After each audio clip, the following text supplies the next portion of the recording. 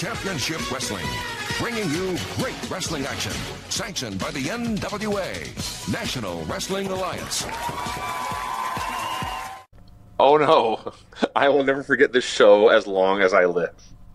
An amazing show.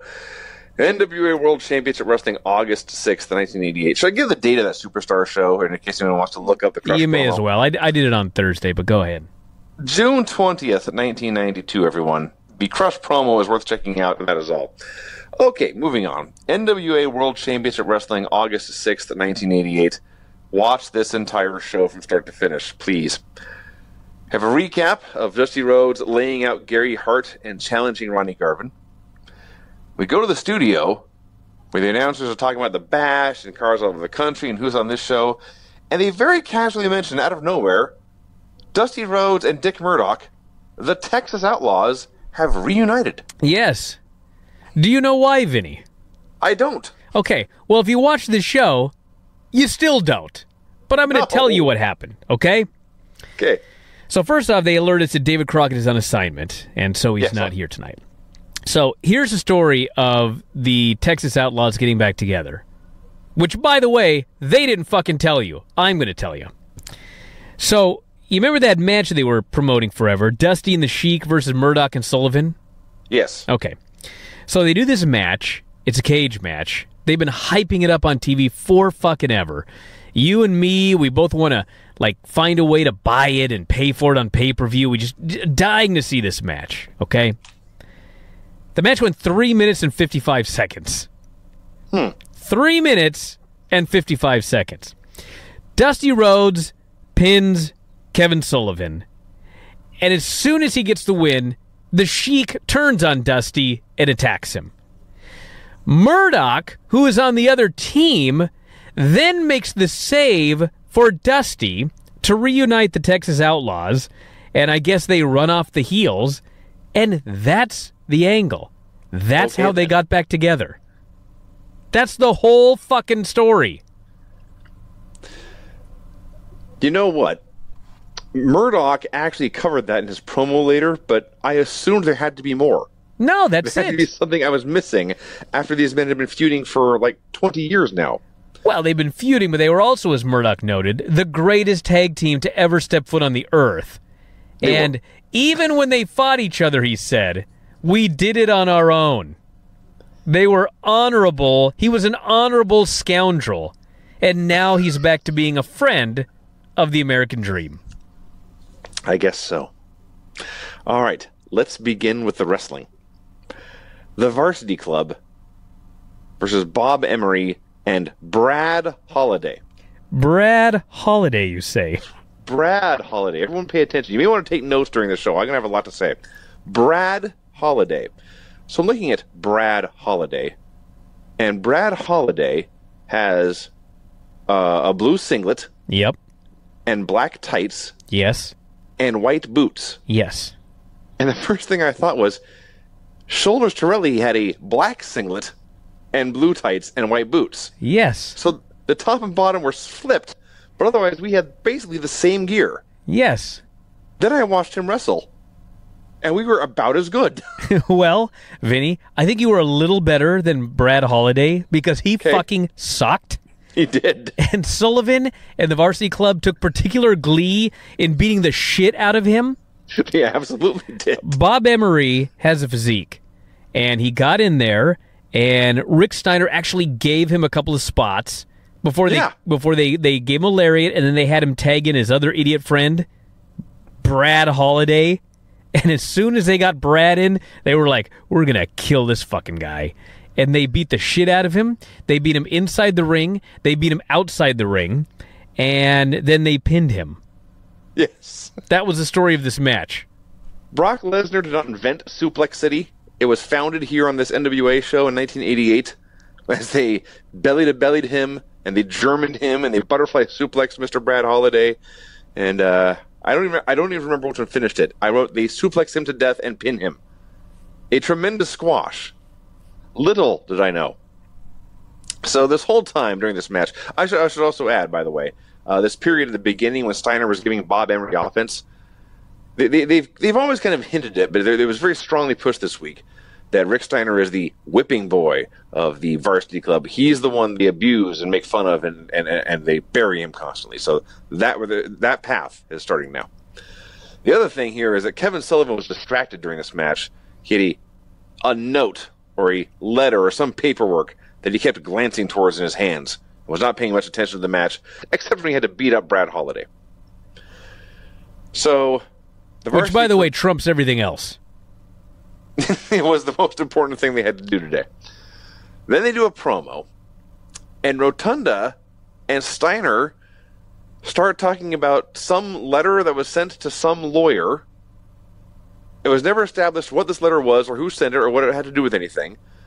Then they started arguing about who was going to defend their title against Dr. Death in Oklahoma, because Steiner is still the Florida champion and insists his belt is more important than Rotunda's TV title.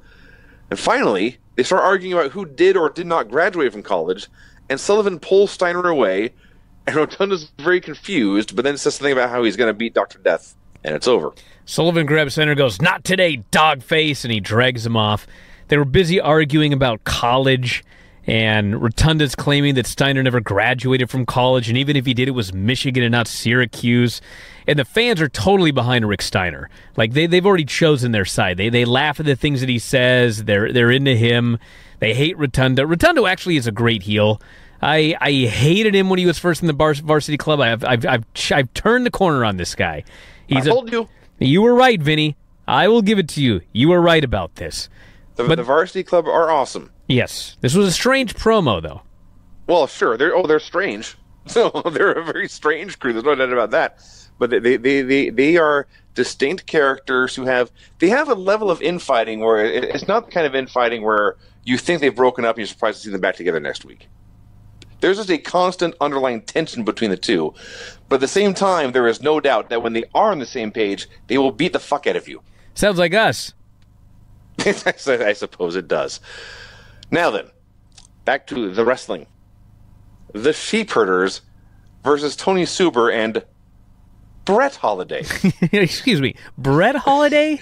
Now, when this first came up, I thought the graphic guy screwed up, and he put in the name of the guy from the opening match. But then I looked, and it was not the same guy. No. But it was a guy in black and blue gear with white boots. Yes. So let me get this perfectly clear. They brought in a tag team, Brett and Brad, the Holiday Brothers, in matching gear, and they had a hole in their card for a tag team squash, but they broke up the Holidays. And they put one Holiday in the opener, and they grabbed the other Holiday and put him here with Tony Suber. Why? Well, when I saw it, I immediately thought it must be a rib. Like, how can we possibly have two Holidays on the same show? Like, it's just ridiculous. But then they're dressed the same, and so the presumption is that, well, I mean, maybe they're a brother, they're a jobber brother tag team. Yeah. This is not like the Conquistadors, who you presume are not related, but they're both trying to conquer NWA or something like that. These are a brother. They didn't even come out with each other. No. There was nobody alerting us that, hey, it's Brett Holiday, the brother of Brad Holiday in the opening match. Yes. None of that. No. They just showed a Brad Holiday and a Brett Holiday. It was fucking bizarre. Crazy. So Brett Holiday, who was in this match, is fatter than his brother Brad, who was in the opener. We don't know they're brothers. This is a presumption. I am presuming, but I'm going to presume they are brothers until I am proven wrong. So Brett may have actually been fatter than Shoulders Torelli. But he was for sure fatter. He had Shoulders tan, though. He's very pale. So because Brett Holiday was there, I mean, he wasn't like abjectly horrible or anything, but he was Brett Holiday. So Tony Suber got to run wild. Tony Suber's a big 300-pounder who's bigger than half of the stars on this show. So the Sheepherders gave him a ton of stuff. He actually did run wild at one point on the Sheepherders, doing drop kicks and shoulder tackles and stuff. And finally, Brett Holiday tagged back in, and he was eventually pinned with a gutbuster. I don't know if you noticed, Vinny, but there were no stars on this fucking show. No, that is, well, in hindsight, I didn't notice at the time, but when I go back over this, Yes. the very top guys were not in the studio. There were a ton of people that didn't show up this week, and I don't know why. I do know that a lot of guys had not been paid what they were supposed to. Oh. Like shit's going down right now in the NWA. Yeah. For those of you watching in 1988, Robert Gibson quit because I guess he did a week of bashes and got paid $1,100 and was like, fuck this, and he quit. And Ricky, I don't think has quit yet, but he's probably going to quit. I actually don't remember if he quits or not, but Robert's gone for now. And it was a very, in the Observer this week, Dave just said a bunch of guys didn't show up. And he didn't say why. I don't know why. But, I mean, based on what was going on, I wouldn't be surprised if a bunch of guys were just like, you need to fucking give us our money or we're not coming to the studio today. But one way or the other, a shit ton of guys didn't show up this week. And so what they did was they had jobbers winning fucking matches we're going to get to. They had the fucking Holiday Jobber Brothers working in 2 matches. Like, if you didn't notice, that's pretty impressive. Because... like, they would do interviews with the big stars, but they were all at some other arena taped somewhere else. Like, nobody was there. This explains so much about this show. Because we had a number of guys who had no business being on TV, as we shall get to, being on TV. We had, as you noted, all the stars who did appear. They appeared via pre-taped segments from other shows. Yep. And as you noted, they threw a bunch of jobbers in the ring and had a match, which we shall get to down the line when we get to it. So the Sheepherders here, they did show up, and they did win the squash, and they cut a great promo. Now, before we get to the promo, I want to mention that what I loved about watching this show was, like, we come in here and we make fun of the fucking horrible jobbers every week, and we point out the guys that are decent, and it is fun to watch the show sometimes and realize that we're not just being, like, assholes when we talk about how people suck. You can watch the show, and, like, the Sheepherders respected Tony Suber. He was a jobber, but they gave him stuff, and then they got him out of the ring, and they beat the shit out of the other guy who sucks. Same thing happened in the opening match. They had respect for Bob Emery. They gave him a couple of things. They had no respect for Brad Holiday. They beat the shit out of him. So we're not wrong here, everybody. We're just telling you what we're seeing. And it's clear by the way that the wrestlers deal with the jobbers, who they think is good and who they think fucking sucks. So the Sheepherders are bloody well completely upset that the Midnight Express are getting a tag team title shot, and they are not. Again, this whole thing with the Midnight Express challenging the Horsemen has changed the perspective for every tag team in the roster. It has shaken things up greatly. The Sheepherders say they have won titles in 38 countries. If they're not getting a title shot, they're going to start crippling and hurting people. A crippling. Excuse me? A crippling. A crippling? Yes. They're not going to be crippling. They're going to start a-crippling people. Crippling. I stand corrected. My mistake. They call it the Midnight Express, the Rock and Rolls, the Four Horsemen, and they're sure to add, you Yanks are nothing but bloody scumbags and dirt beneath our shoes. You know what I love about the Sheepherders? I love that, like, if you watch the Rock and Roll Express, Ricky does all the talking, and Robert just stands there and looks at the camera, and he doesn't do anything. And Ricky's got to carry the whole thing. The Sheepherders, Luke doesn't talk, but he doesn't just stand there. Like, Butch is cutting this awesome promo, and Luke is standing there, and he's, like, marching in place, and his eyes are wide, and he's showing that he's missing teeth, and he's just being like a crazy man. It's fucking great. He's cackling, he's giggling, he's marching, he's snorting. Every once in a while, he'll repeat something that Butch says. Yes. Butch will say, all you Americans are bloody Yanks, and Luke will yell, bloody Yanks! This is the best act. That's fantastic. And by the way, Rip Morgan, their new flag bearer, a much better fit and a much better character than Johnny Ace. Yes. Johnny Ace sometimes was funny, but in a so horrible it's funny kind of way. Rip Morgan is just a young sheepherder in training. He's not as wacky as they are. He's not as good as they are. He's bigger than they are, but he's down that same the same wacky path that the sheepherders have gone down. So this was awesome. So they finished at a promo, and Jim Ross goes, "Sounds like they spent too much time in the sheep shed. and smells that way too. It's like, what? I understand the smell line, but what the fuck does spending too much time in the sheep shed mean? You'd have to ask the sheep herders, I guess. And they're sheep herders. Where do you think sheep herders spend time? Brad Armstrong versus Joe Cruz. Sucked. It was Brad Armstrong is so bad at doing squash matches. He has 7,000 arm bars and one with a leg sweep. The highlight, if you want to call it that, was Jim Ross trying to explain why a guy as talented as Brad Armstrong, who has the win-loss record of Brad Armstrong, why he's never had any championship opportunities, if you want to use that phrase, in 1988. He explained Armstrong was getting bad legal advice. Oh. Now, I think he meant like an agent, or somebody who's not booking him in the proper matches, but it sounded as if he was in trouble with the law. Well, maybe he was. He was wanted in some states. I don't know, but bad legal advice was a strange line. Oh, Kevin Sullivan versus J.C. Wild. If I didn't hate this J.C. Wild idiot enough, and he I believe is the guy that we determined was the worst of all time. Right? Same J.C. Wild? As of a few weeks ago, I believe we said that, yes. Okay. This asshole, God bless him. I'm sure he's a nice guy. But when he showed up in fucking cowboy boots, I was just like, here's my theory about what happened in this match, okay? Did you forget he's worn those before? Apparently I did. Okay. I think what happened is that Kevin Sullivan was in the back, and he saw J.C. Wild putting on cowboy boots, okay? J.C. Wild is a jobber. He's not a star. He's not a fucking cowboy. No. What is he wearing fucking cowboy boots for? I imagine Kevin Sullivan looking over that guy and going right up to the Crockett's and going, I want J.C. Wild tonight. And they said, all right, Kevin. And they put the match together. There's no way in watching this match that Sullivan did not request it.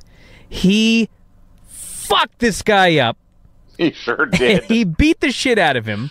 He goes over and he picks up it's a giant wooden podium. Not a little thing. But he's a strong man. He picks up this giant fucking podium. He throws it across the studio right at J.C. Wild. Knocks him over with this fucking thing. The referee, Teddy Long, just stands there. They go in the ring. He's giving him a beating. And finally, I get this. Maybe nobody else does. I get it. He went to throw a chop. And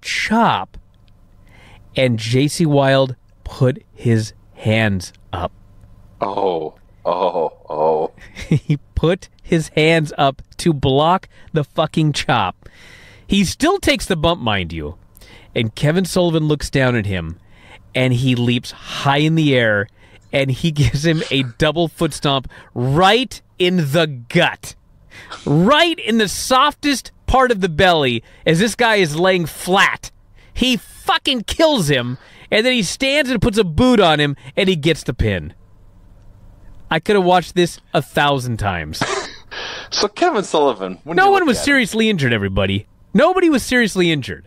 I could watch it 1,000 times. A man was solidly beaten, which is the whole point of professional wrestling. This is how a man gets solidly beaten. I just sat there in the crowd and chanted, "You deserve it."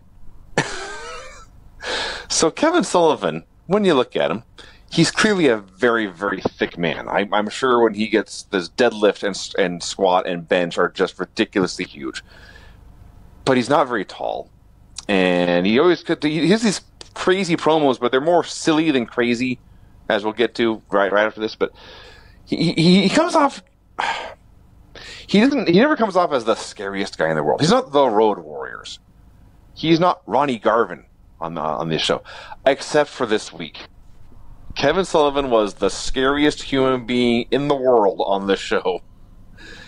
You didn't even talk about when he clotheslined J.C. Wild's head off. I'm sure when Ring of Honor has done shows, I believe, in the studios, or maybe it's NXT. Somebody's still doing shows in recent history in these very studios.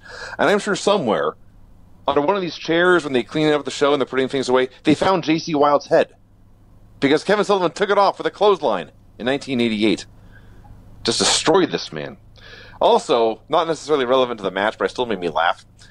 Jim Ross compared Kevin Sullivan to an NFL linebacker, and was sure to mention he was an old school NFL linebacker. He started dropping names like Sam Huff and Ray Nitschke and guys from the 60s, because one thing never changes, and that's that whatever sport you're talking about, the old guys were always tougher. It just made me laugh, so I mentioned it here. So then we get a Kevin Sullivan promo. May I? Have at it. I'm going to do my best. Tell me if I missed anything. Okay. He says, I used to believe in the American dream, that if you worked hard and did right, you'd get a big house and a 2-car garage. But the only thing you get if you believe in the American dream is the shaft. When I was floundering in the sea of life and didn't know where to go, I went to Asia. I met the Abuddha-Deen, who told me the American dream was dead. It was nothing but a lie. He took me to the lady with the third eye. I laid with her for 13 days and 13 nights, and she taught me things most men do not know.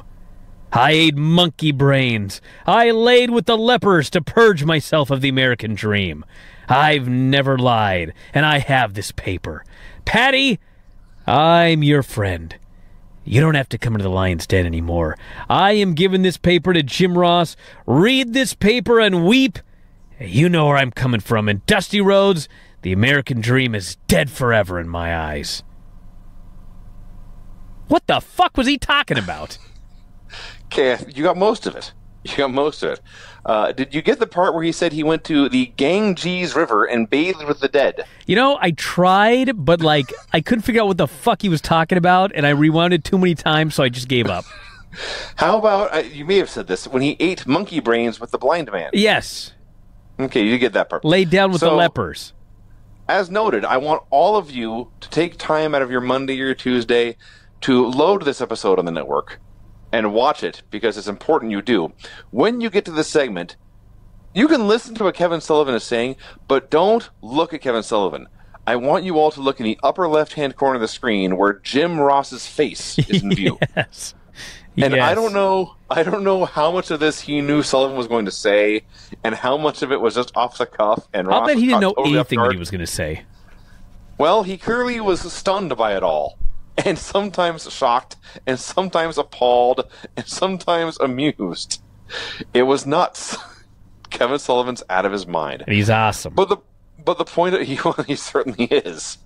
The point of all this, and there actually was a point buried deep beneath all this. The point of all this was that he gave a piece of paper to Jim Ross, and he wants Patty to go to Jim Ross and read that piece of paper. And I'll say this for Ross. If this had happened to me and I had been Jim Ross and Kevin Sullivan gave me a piece of paper, I'd have read that immediately on the air. Jim Ross is a more honorable man. His message is not for him. He is merely a courier. And he will get it to Patty, because it was never mentioned again. Oh, and also in here, somehow, Kevin Sullivan found time to call out Dusty Rhodes. Yes. Always mention Dusty in your promos. So now we are interviewing Lex Luger in an arena somewhere. It's funny because Lex and Flair both did promos from this arena. And Lex, in his promo, talked about watching Flair cut his promo. So clearly, in real time, Lex cut his last. But then here on this show, they aired his first. So he repeated his lines. Ric Flair wants to ride limousines and fly private jets. I'll take a taxi and I'll fly commercial. All I want a stipulation that the match will not be stopped for blood loss. And he still didn't even flat out say those words. He just kept saying, there was only one stipulation I want. Rick, you wouldn't want this match stopped on blood. I don't want to just say, if there's a little trickle of blood coming out of your head, I don't want to see this match stopped. But he never actually said that was a stipulation. That's 2 interviews in a row where he hasn't actually said what it is. Yeah. He started teasing Flair about getting used to life without that belt because he's going to take it away from him. I am not making this up. A tag team match then aired, pitting Tommy Angel and Bob Riddle against Mike Jackson and Curtis Thompson. When this match starts, Jim Ross says, Fans, You recognize these men, but you're probably wondering why they're facing each other. He then spends several minutes explaining that these are young guys who make sacrifices. They toil away in the gymnasium. They're trying to move up the ladder and impress promoters. Mike Jackson here. He is the Alabama Junior Heavyweight Champion. These men, they're just trying to do their best and make their name. Meanwhile, they're having a match that, like, had to have... Thousands of people had to turn off the television. But it was actually a pretty fun little match. It was a fun TV tag match. Yep, and then at the end, Curtis Thompson, the big jacked-up dude who gets his ass kicked every single week on this show. Mike Jackson does a move. He hands it over to Curtis Thompson. Curtis Thompson hits a power slam. Curtis Thompson gets the pin. He is so happy. He jumps in the air. He hugs Mike Jackson. He puts his head in his hands. He cheers and looks up at the sky. I was so happy when this was over. And Ross goes, probably the biggest win of young Curtis Thompson's career. And I was like, no shit. Maybe the only one. But God damn it, you know what? He had a match and he won, and it was great. And they should do this like every 4 months. Some jobber should win another match. They've done it before, but like they never do anything with it. Like Tony Suber won a match and there was no follow-up, and the Mulkeys won a match and there was no follow-up. Now Curtis Thompson has won a match, there's no follow-up. Curtis Thompson's probably so happy all these fuckers didn't show up here today. So yes, when this match began, first I was just completely gobsmacked. Then I started to think, because I have seen on the rare occasions something like this airs on an NXT or a SmackDown or whatever, I'm trying to think, who is the big scary monster that's going to run and kill everyone? Is there a new Russian? Does Sid show up at some point this year? Is Dr. Death doing his heel turn? No, they got 5 minutes to do a tag match. They had a completely non-formulaic for the 1980s U.S. crowd. It was all back and forth. There were no heels. There were no baby faces. It was all action. Mike Jackson compared... God bless these crew. And they weren't bad. Mike Jackson was like Okada at his peak compared to the rest of these guys. They did a fun little tag match. And Thompson, well, he's always great, but Thompson won with the power slam. The other great part was as they're going over... We talk about how these guys are jobbers every week. They were not jobbers in this match. I'm not just saying that because they won, or some of them won, but the way the announcers were putting these guys over, these men were carpenters. They built the business. And Ross and Shivani are putting them over like heroes. We saw that promo where Lex talked about how Flair flies and he flies. Not these guys. These guys drive, buddy. It was awesome. The Spam Slam of the Week is the Road Warriors hitting a Doomsday device. I swear to God, they've done this one as the Spam Slam of the Week before. Probably 50 times. Probably. Jim Ross interviews... How ironic. I'm in Hawaii. There's spam everywhere here. There is spam everywhere. Yeah, I went on a hike and, like, there's just cans of spam laying all over the place. Spam is very popular in Hawaii. So, yes, Jim Ross interviews Ric Flair. The only thing really of note here is that I was trying to figure out what color Flair's suit was, because it wasn't red, it wasn't pink. I think the best I could do was rose. It was a rose-colored suit. So he's tired of Lex. He's tired of Lex's name. He's tired of hearing morons cheer for Lex. And this next shot Lex gets could be his last shot. But that's about all he had to say. He says it's your last opportunity. It's been signed, sealed, and delivered. I was like, no, it hasn't. It's been signed and sealed. It is yet to be delivered. It's definitely not delivered. They have said they have signed it, but have not said where or when it's going to be. Or, quite frankly, if it's sealed. We don't know that either. I suppose that's true. So it's only been signed.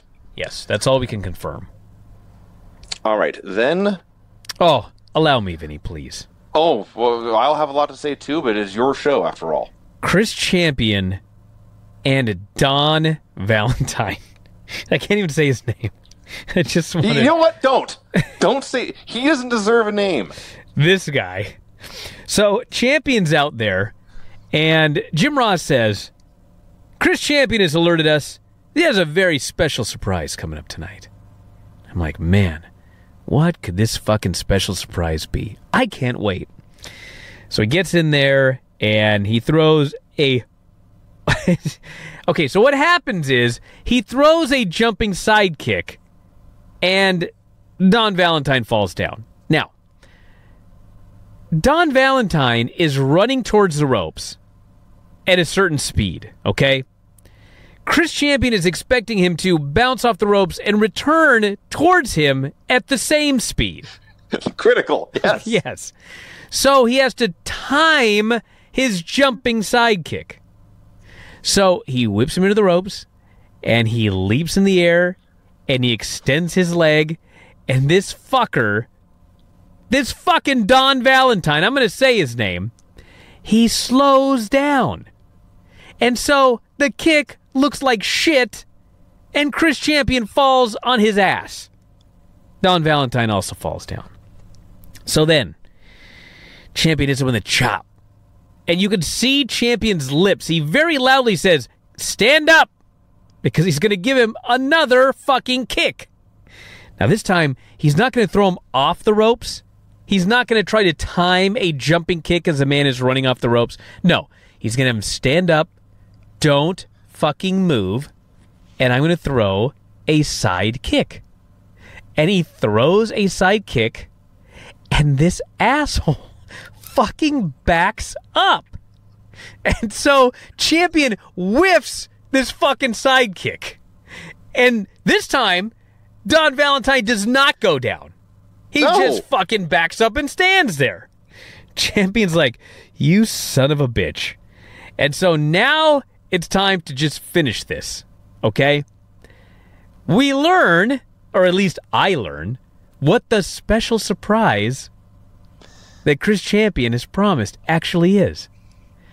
Chris Champion stands there, and he begins to lift his arms in the air, and he begins to lift one knee up into the air, and he begins standing there on one leg in preparation for the Karate Kid crane kick. Yes. Not one announcer has any fucking idea what he's doing. He stands there on one leg, and by the way, I never realized how hard the crane kick was. I never realized how hard it was to stand on one fucking leg. He's on one leg. Keep in mind, who's the fucking guy that played the Karate Kid? Ralph Macchio? Ralph Macchio. Who's the old guy? What was his name? Pat Morita. Pat Morita. Pat Morita could fucking stand on a fucking stump sticking out of the fucking water and not fall off, okay? He was an old guy who never even did martial arts. This fucking guy can't even stand in the middle of the ring on one leg. So he's wobbling back and forth. He looks like the windy suspension bridge that I walked over today. He can barely stand. But god damn it, he's gonna hit his move. And he leaps in the air and he kicks Don Valentine right in the fucking jaw. Don Valentine falls down to his death. He gets the pin, and you've never seen a man so angry to have won a squash match as Chris Champion. He's furious, and I can't blame him. He made his big comeback, and he could not have looked worse. Like, if the NWA board was thinking, "That's Chris Champion. You know what? What the fuck? Let's make him world champion. He's going to beat Flair. He'll have for 25 days, and Luger's going to beat him. And then Starrcade will do Luger and Flair. They'll finally face off for that title, Flair's challenger." If they come up with a fucking idea like that, and then they watch this match, it'd be like, match is canceled. Champion ain't getting the title. He looks like shit. And it wasn't his fault. It was his fault in the sense that he tried too much with this shithead. But it was not all his fault. The too much that he tried with this shithead was very basic stuff that if you can't do this, you should not be on television. I watched this entire match from start to finish nonstop. I pressed pause. I sat back and thought for a while. I rewound it. I watched the entire match start to finish nonstop a second time. I just let it all sink in. I went back. I made a series of screenshots and GIFs recapping this.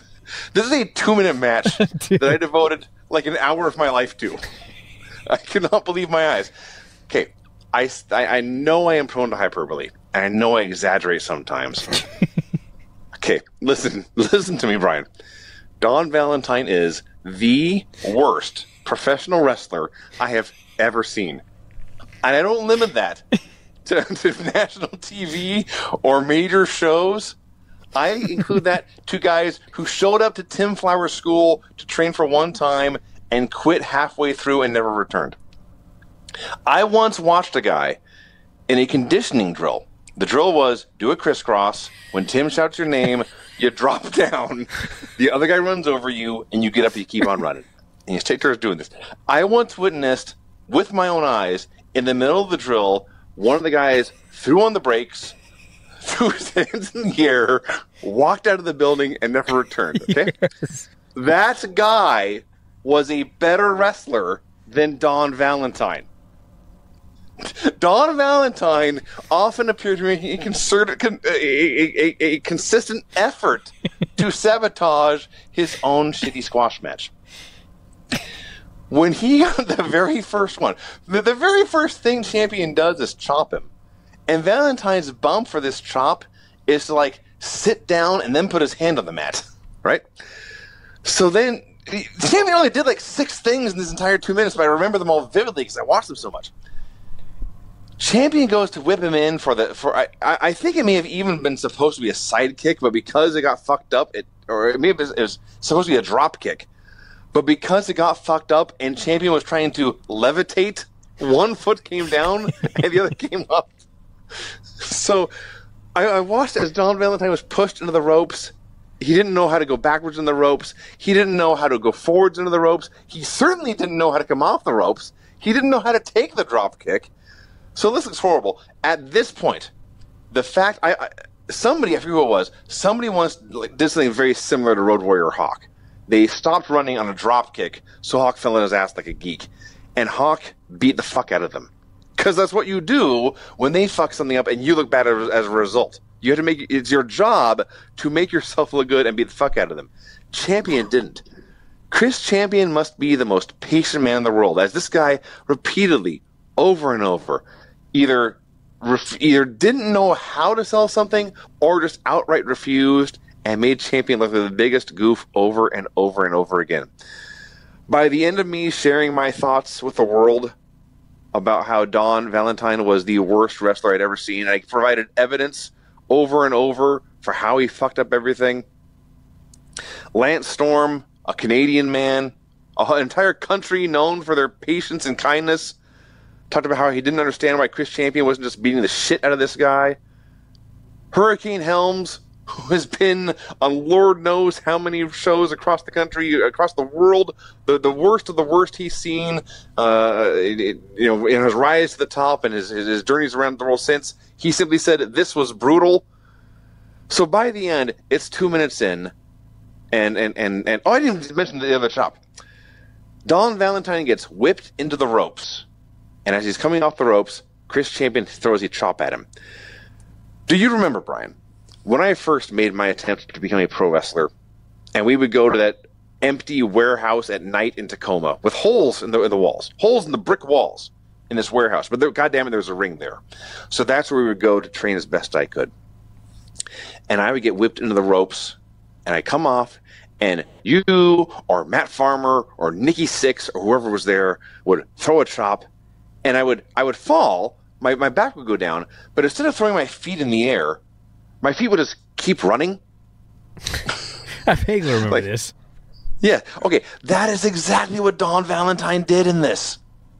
He took a chop like I did when I started. When you were at your worst. At my very worst. So the point is, this guy is on TV doing something that I spent 6 months of my life taking chop after chop after chop, getting beaten and beaten and beaten, busting my ass to avoid doing before they would put me in front of a crowd in county fairs with 12 people watching. Don Valentine's on national goddamn TV taking chops like this.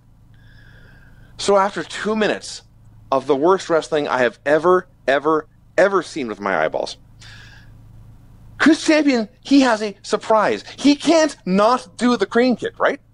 He can't suddenly say, fuck this, I'm just going to small package this guy and go home. He has to deliver the surprise that has been teased. He has to do the crane kick. So he's standing there on one foot, and I can't blame him for wobbling back and forth because he's probably scared shitless about what's going to happen now. And he's thinking, if I don't kick this guy, he probably won't sell this either. So Don Valentine gets up, and he slowly turns around, and Chris Champion has no choice. It's not his fault. He does what he has to do. He kicks this motherfucker right in the fucking jaw. And Valentine's head whips back. Oh, he sells this one. He sells this like a gunshot. Chris Champion looks to the announcers. He cannot believe what he has just been through. He makes the cover, and he pins him. I was ruined after this. I don't blame you. My life was gone astray. I didn't know what was going on. I did not take a walk, but I had to turn the show off for a while. I could not believe this. Like, I needed a 20-minute break to come back. Now, I'm happy I did because there was more to come, but my God in heaven. Do you realize, Brian, we've been watching like shitty Saturday Night Jobbers for like 5 years. Nothing comes close to Don Valentine. Nope. Dale LaPerouse, on his worst day, could work circles around Don Valentine. J.C. Wild, we said some terrible things about you. We apologize. You're much better than Don Valentine. A new man to set the standard here on this program. I don't know. We have to stop reviewing the show, Brian. We'll never reach these depths again. We thought that about J.C. Wild, Vinny. The worst could still be yet to come. No, this was absolute zero. This was it, man. We'll find out. The bottom of the barrel. Now, then we get to something great. I don't know if I've ever seen two segments back to back so horrible and so awesome. Jim Cornette and Bobby Eaton come out for a promo. And Jim Cornette explains Stan Lane is not here this week because he was sick last week. He got sick last week. He met so many nurses. He's busy this week. He'll be busy for 4 more days. So he talks about the Midnight Express and the Four Horsemen. He says the Four Horsemen have a different lifestyle.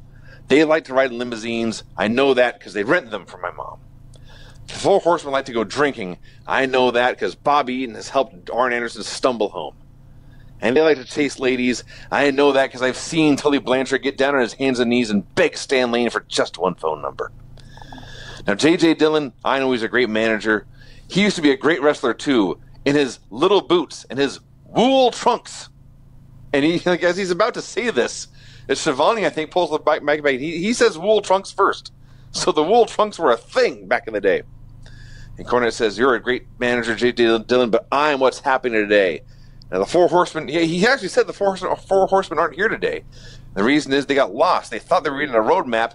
They were reading J.J. Dillon's varicose veins. Now, Bobby Eaton, he's going to wrestle this doughboy. And at this point, he points at the ring, and Bobby Eaton looks at what he's pointing at, but we don't see the ring. We just see the two of them. And Cornette keeps on ranting about this doughboy, and as he's ranting, Bobby Eaton looks at the ring, and Bobby Eaton never shows any emotion on these shows. Ever. But he looks at the doughboy he's going to wrestle, and about 3 seconds go by, and Eaton's eyes light up, and he just says, really? So we get Beautiful Bobby versus Gary Phelps, who was, in fact, a doughboy. No one will ever confuse Bobby Eaton with Rick Rude, for example, but look at Gary Phelps, man. That's bad, dude. He was a doughboy. But hey, there's not much to say about this match except for one thing. Sometimes Bobby Eaton will go in there and he'll try and actually have a good match with one of these jobbers. He was not even bothering today. He probably saw the previous match and was like, fuck it, I'm just going to go home.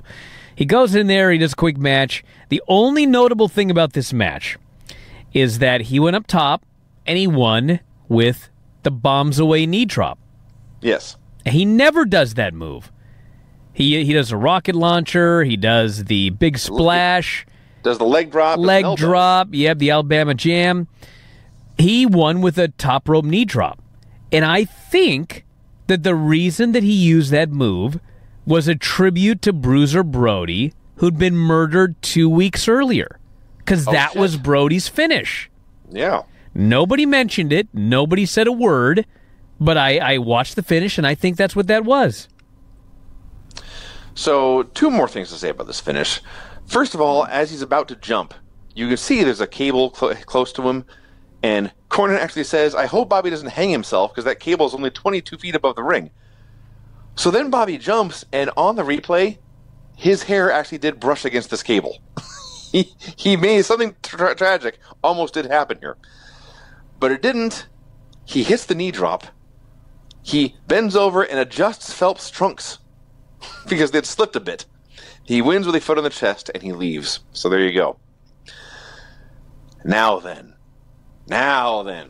J.J. Dillon's on camera, the only guy in the Four Horsemen who showed up. Now, no one mentioned this, but we often see guys in the show, and they have recently gigged. So they'll have like a clear red line on their forehead or a fresh bandage. I don't know what happened to JJ, because no one talked about it. It appeared that he had tried to gig himself with sandpaper. There was a threshing of his face that had been done, like a field. No one brought it up, but there it was. So he cuts a promo about how he and Cornette have always respected each other, and he's always thought of Cornette as a friend. One time he said, I even visited the Cornettes at their mansion. But it was strange. We were drinking champagne out of these funny little glasses, out of these funny little straws, because Mama thinks that's cute. And right there, J.J. Dillon crossed the line. Because Jim Cornette is, in fact, a mama's boy. And when you talk about a mama's boy's mama, he's going to get pissed. So Cornette comes out to defend Mama. He says those funny little glasses were Jula glasses, which you know, but the only thing you drink is Ripple and Boone's Farm, you Foster Brooks look-alike. I don't know what half these references are anymore, but I'm sure they're bad. Dillon does a rebuttal. As he's talking, Cornette is like looking at his watch, bored out of his mind by everything JJ has to say. Dillon says, every time we pull up in a limo, it eats your heart out because you arrive in a taxi cab. And every night when we're in that same locker room, you see Tully Blanchard and Arn Anderson pack their bags. The last thing they pack is those World Tag Team Championship belts that they put them on top of their bags, and you can't stand it. And Cornette says, well, when we beat you guys, when we take your belts, don't worry, you can still put them in that special case. You can carry them around for us. And Dillon warns him, next time when that mismatch finally happens, you should leave that tennis racket at home. Cornette says, well, I think I'll bring that tennis racket because I can't help but notice, JJ, you've got a habit of losing your shoes at key points in matches. You'll need the tennis racket as a shoehorn to dig those shoes out of your ears after the Midnight Express stick them in there. This is it, man. It's on. These guys do not like each other. They're pissed. It started off professional. It is now personal. These teams are going to fight. This was awesome. Al Perez beat Rick Allen. It was what it was. Then we got the real good stuff on the show. This was my favorite promo of the whole show, even more so than the ones you just recapped. Gary Hart and Al Perez. Well, it's all Gary Hart, of course. No, Gary Hart, yes. So he cuts his promo, and the first thing he says is, if Jim Cornette ever talked to me the way that he talked to J.J. Dillon, I'd take his tennis racket, I'd shove it down his throat. Cornette's a two-bit creep.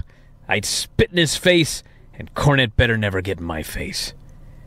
So then he cuts his promo about Dusty Rhodes. Correct me if I'm wrong here.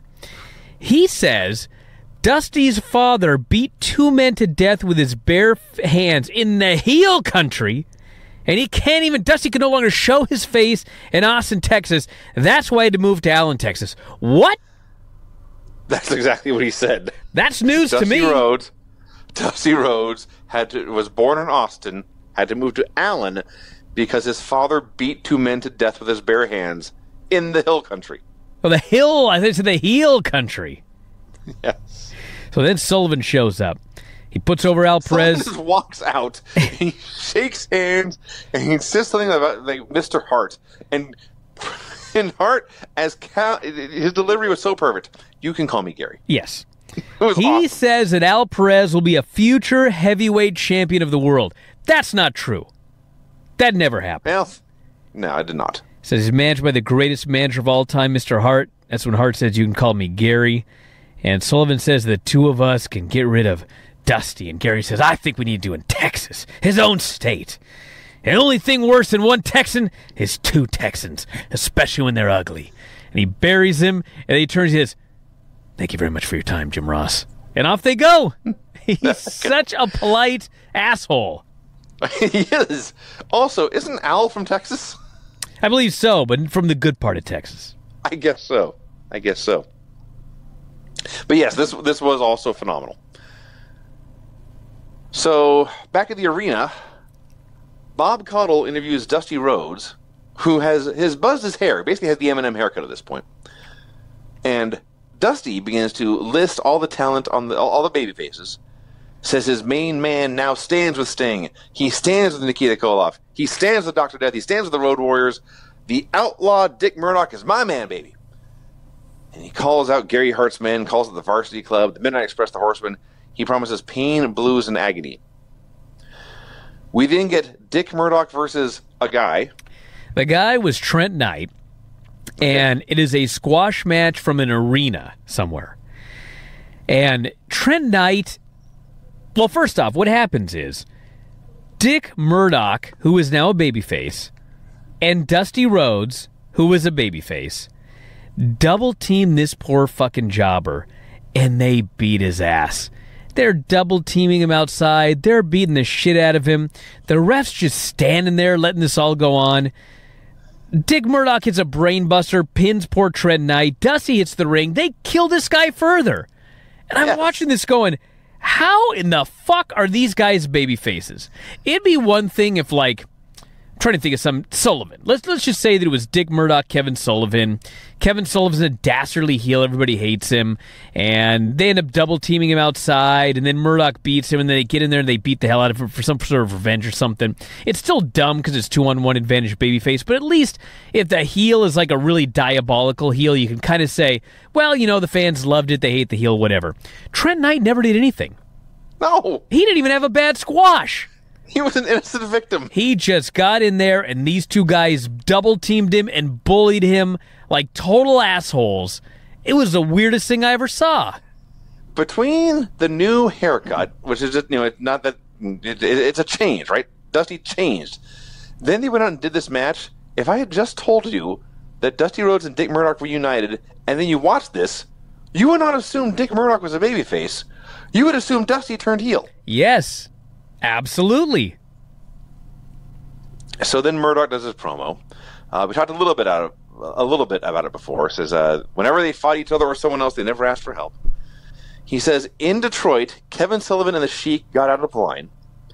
He signed a contract to team with the Sheik, or maybe I may have gotten that wrong. Team with Sullivan, I think. Did his best to win the match, but then they tried to take Dusty's eye out. And then right before he's about to say something else, they cut him off and go to break. Yeah, it was weird. He's like right in the middle of ranting about someone's eye being pulled out, and they just cut away and went to break. Yeah. I guess it wasn't PG enough for TBS. May not have been. I hadn't thought of that, but that may be it. Rip Morgan versus Bear Collie. By the way, what a great promo Dick Murdoch was. Well, like, we've talked about this before, but when I heard that Dick Murdoch turned babyface, it was like, God damn it. He was such a great heel. He cut such great heel promos. But then I remembered, before he turned heel, we said the same thing about when he was a babyface. Like, oh man, Murdoch turned heel. He was such a great babyface. He cut such great babyface promos. He just wanted to go barbecue at his house or something. He's just a good old country boy in his promos. Well, now he's back to being that again. So you can't go wrong with a Dick Murdoch promo. No, you cannot. The amazing thing about it, the most amazing thing is that his heel promos and his babyface promos, I mean, they're very distinct, but they still somehow both come off as believable, different sides of the same guy. Yes! He is not like he's a different human being. He's just in a different mood. He's explaining it in a different way. Yes, he's just... It's a different justification when he's a heel versus when he's a babyface. It is radically different, but at the same time very authentic and believable. It's amazing. So Rip Morgan and Bear Collie. Bear Collie... Not Big Bear Collie, by the way. He's no longer big. He is merely Bear Collie. Maybe he's Big Bear Collie's brother. I hadn't thought of that. Maybe the feud of the holidays. Like the Holiday Brothers. He is the guy who looks like Scott Norton, and on a different week, I would have buried him for being a terrible wrestler, but after seeing Don Valentine, he may as well have been Scott Norton here. And Morgan beat him up and pinned him with what I guess was a diving forearm.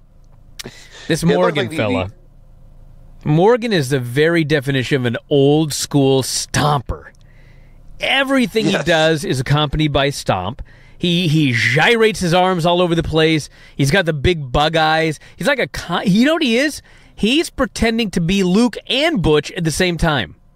Basically, yes. Yeah, he's not as good, but he's kind of a guilty pleasure. I've seen many wrestlers on this show alone, but many stars who are worse than Rip Morgan. Yes, going for him. He won. He basically did was Steve Austin would do like the middle finger, elbow, the forearm across the guy's throat. Morgan basically did that off the middle rope and won. That's it. And I guess he went home early because the announcers had to flap their gums for a while to fill time, and then the show ended. A breathtaking show. You know what? It's funny. It was like, this was an absolutely nothing show that you absolutely have to watch. Yes. Like, there's not a lot of shows you can say that about. I might go watch it again right now. This is a show where nothing happened. No. But if you missed it, like, you can't die. You somehow got to watch it before you go. August 6th, 1988. If you're not a customer, if you're not a subscriber to the WWE Network, get your credit card out, go sign up right now. Yep. This justifies your 1 month fee by 1,000 times. Yes. This show is a reason to be a wrestling fan. It is. Yep. So, yeah. There you go, everybody. All right, we're going to wrap it up from here. And there will be gorilla shit all over the Omni. So anyway, let's talk about NWA and then how great Ric Flair is. Yeah, we'll blow through this episode. This the other thing that spawned these Ric Flair matches, besides that you wanted to watch them talk about them, is we had a lot of time because this episode of NWA World Championship Wrestling was very short. It was like 36 minutes. It was 38 minutes on the network. So there weren't 22 minutes of commercials. So was this like a 45-minute episode for some reason? Maybe. Weird. All I know is that 38 minutes was at least 30 minutes too long. Nothing happened. It was boring. August 13th, 1988, if you want to watch it for some reason. An inauspicious start here. There is one reason to watch it, Vinny. All right, maybe I've forgotten, but... You've forgotten? Well, okay, there's that. Thank you. Clips of Brad Armstrong versus Al Perez. This was not worth watching. And it was funny because later in the show, they had I think, who came first? Al Perez? Whoever came out first. Brad Armstrong had a match first, and then Al Perez came out afterwards. And I totally forgot about the opening clip. It's forgettable. And I thought, motherfucker, if these two guys had a match, that's got to be like the most boring match there's ever been. And then it turns out I'd seen clips of that match 20 minutes earlier, and I'd already forgotten about it. So one of the announcers even said, Al Perez and Brad Armstrong is like looking in a mirror. Yeah. It is? Well, I'm not that bored when I look in the mirror. Anyway, so the announcers are running down the show when out comes Jim Cornette in the Midnight Express, and Cornette does all the talking, of course. He says he was worried the Four Horsemen would have an advantage in their upcoming tag match because of the Four Horsemen vitamins. Oh. So he raided their bags. He opened the bag of vitamins, found they were all chewable and shaped like Fred and Wilma Flintstone. He made jokes about Arn going bald, Tully Blanchard being out of shape. He said Gary Hart was talking bad about him last week. Well, Gary Hart, you make Grandpa Munster look like a Playgirl centerfold. He mentioned Grandpa Munster because they were doing like the reboot of... that too, but Grandpa Munster also had a monster movie thing Saturday mornings. I see. On TBS. Well, he mentioned that. He mentioned Max Headroom. He talked about Gary, bring Max Headroom and Frito Bandito with you. And he also had a Simply Irresistible reference. Yes. I think this may have been the only time in my life that Cornette was totally up on pop culture. It may have been. I guess maybe he is now, but, he likes to talk about the old days. He was talking about the new days here in this promo. I think Max Headroom and Frito Bandito is a reference to Ron Garvin and Al Perez. Could be. I guess. They kind of look like him. I suppose. Ricky Morton in a singles match against... Robert Gibson quit versus Lee Ramsey. It's still Ricky Morton. Got the same music, got the bandanas, rock and roll in his tights. God, I watched this match and I thought, now I want a singles match with Ricky Morton. We had the tag team match. Sure. But man, a singles match with Ricky, he can still go. You just now figured this out? Well, yeah, I mean, I knew that. In 2019, you realized a singles match with Ricky Morton would be good and fun? I thought about it again after watching all those Flair matches. So he took everything, hit a jumping DDT and a top rope body press for the win. And then it was time for the interview. Now, as you noted, Robert Gibson quit. So they need something to do with Ricky Morton. So he's standing there with David Crockett, and David says, Ricky, I want to ask you about your new team with Nikita Koloff. And I thought, okay. Hold on a second. You thought okay? Well, listen. Ricky Morton is teaming with Nikita Koloff. Well, think about this, though. Think about this. I know they're neither doing anything. Neither guy's doing anything. And Yeah. think about this team. Ricky Morton sells forever. The crowd goes crazy. Nikita hits the ring. Is the Russian Nightmare running wild. Sure, but you can do that with any other person besides Ricky Morton. Also true. It's just such a weird combo. Well, you get the Rock and Russia Express, which no one actually said during this match, this promo, which made me sad. But David asked this question. He asked, tell me about your team with Nikita Koloff. And Ricky immediately says, I want to talk about the singles world title. That's about time Ricky Morton was the heavyweight champion of the world. And then at this point, Nikita does a run-in Yeah. to turn the promo back around Yes. and talk about their tag team. I don't know if it was going into business for himself or Well, what. there was a lot of weird promos by Ricky since they came back. Been a lot of weird promos by Ricky. By the end, they were on the same page. They were going after the tag titles, and Ricky talked about what a great team they'd be. Hey, listen, I'm ready for Ricky Morton versus Ric Flair. Well, they did it a bunch I'd like of to times. see that feud go for about 10 years from this point forward. Fair enough. I mean, they did feud. Yes. It was awesome. Yes. So, anyway, yeah, Ricky and Morton and Nikita Koloff, you're a tag team. Koloff is there mumbling through his promo. Somehow they get worse every week. And it was like Ricky's gone from one guy who doesn't talk to another guy who can't talk.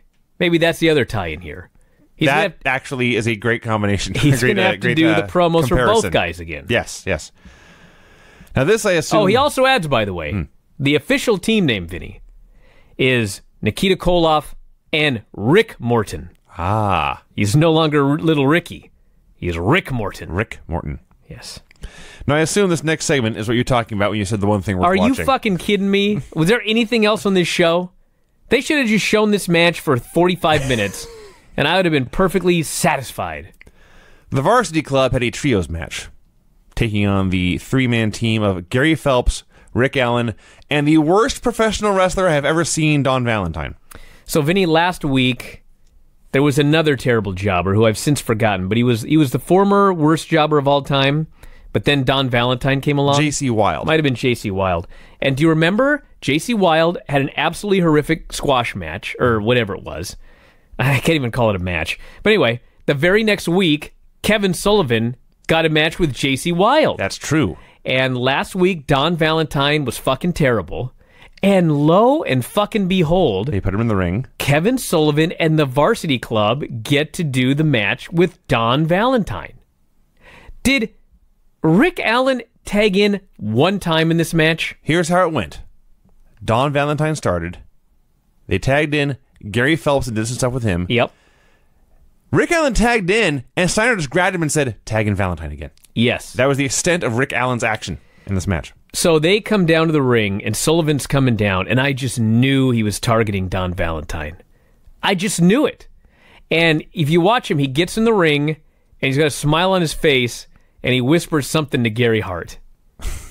And the bell rings, and he goes right after Don Valentine. Yes. And he beats the shit out of him. He does. He chops the fuck out of him. He slaps him across the face. He throws him outside and gives him a vicious beating on the cement. The boots he's throwing to the back of Don Valentine's head on the floor. As his head is on the floor. On the floor. So there's nowhere for his head to go but into the cement. Yes. Then he tags in Rick Steiner. Rick Steiner, and I thought, now this guy's going to die. But they actually let him tag in Gary Phelps. Well, they did, but first he punched him right in the face. Sure.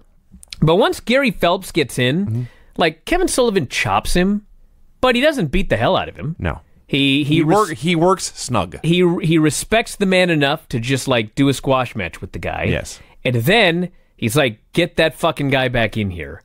And they bring this Don Valentine back in, and Sullivan fucking does 4 straight double foot stomps, okay? Now listen. Okay. If I'm going to give you, for example, a big splash off the top, Yes. or a senton, or I did the Eddie Guerrero senton into the ring last night, Yes. okay? If the guy's arms are out like this, you kick the guy's arms in. He should be protecting his ribs. Yes. Okay. So, when you're going to take a double foot stomp, like, don't put your fucking hands on your stomach. He's going to step on them. This idiot puts his hands on his stomach. And Sullivan, there's zero verbal or physical attempt to have the guy move his hands. So he jumps in the fucking air and double foot stomps the guy. He stumps his fucking fingers into his guts. Yeah. 4 times. Over and over. Okay, the guy's fingers have got to be broken. And his innards just bamboozled. Squash this guy with 4 double foot stomps. He did literally squash him. Yep. And then he tags in Rick Steiner. Rick Steiner grabs this guy, and one of his arms is trapped. So I figure, well, he's going to take him up into the side, and he trapped his arm so the guy doesn't put his fucking arm down and break his arm. Doing the belly to belly. Yes. Easy for me to say. He does not take him to the side. Oh. He traps his arm. He goes straight fucking up into the air, straight fucking down on the guy's head, and he twists at the very last second. It is the shoot belly to belly you've ever seen in your entire life. He drops this guy right on his head. The guy's dead, and he pins him. Okay, now listen. Don Valentine's horrible. It's the fucking worst wrestler I may have ever seen. Even I felt bad for this guy in this match. He's just a guy that he wants to be in the business, and he's training somewhere, and he's just trying to get a break, and he got brought to TV to do some matches with the stars. And they tried to kill him in this match. Do you understand? It started out with just, we're going to stiff him. But then they're like stomping on his head on the cement, and 4 double foot stomps to his guts, and a shoot fucking spike overhead belly to belly suplex. They tried to kill this guy. That wasn't right. I felt bad for the guy. But if you want to see a dude get massacred on television, and presumably he lived, we would have heard about it. I don't know if he ever wrestled again.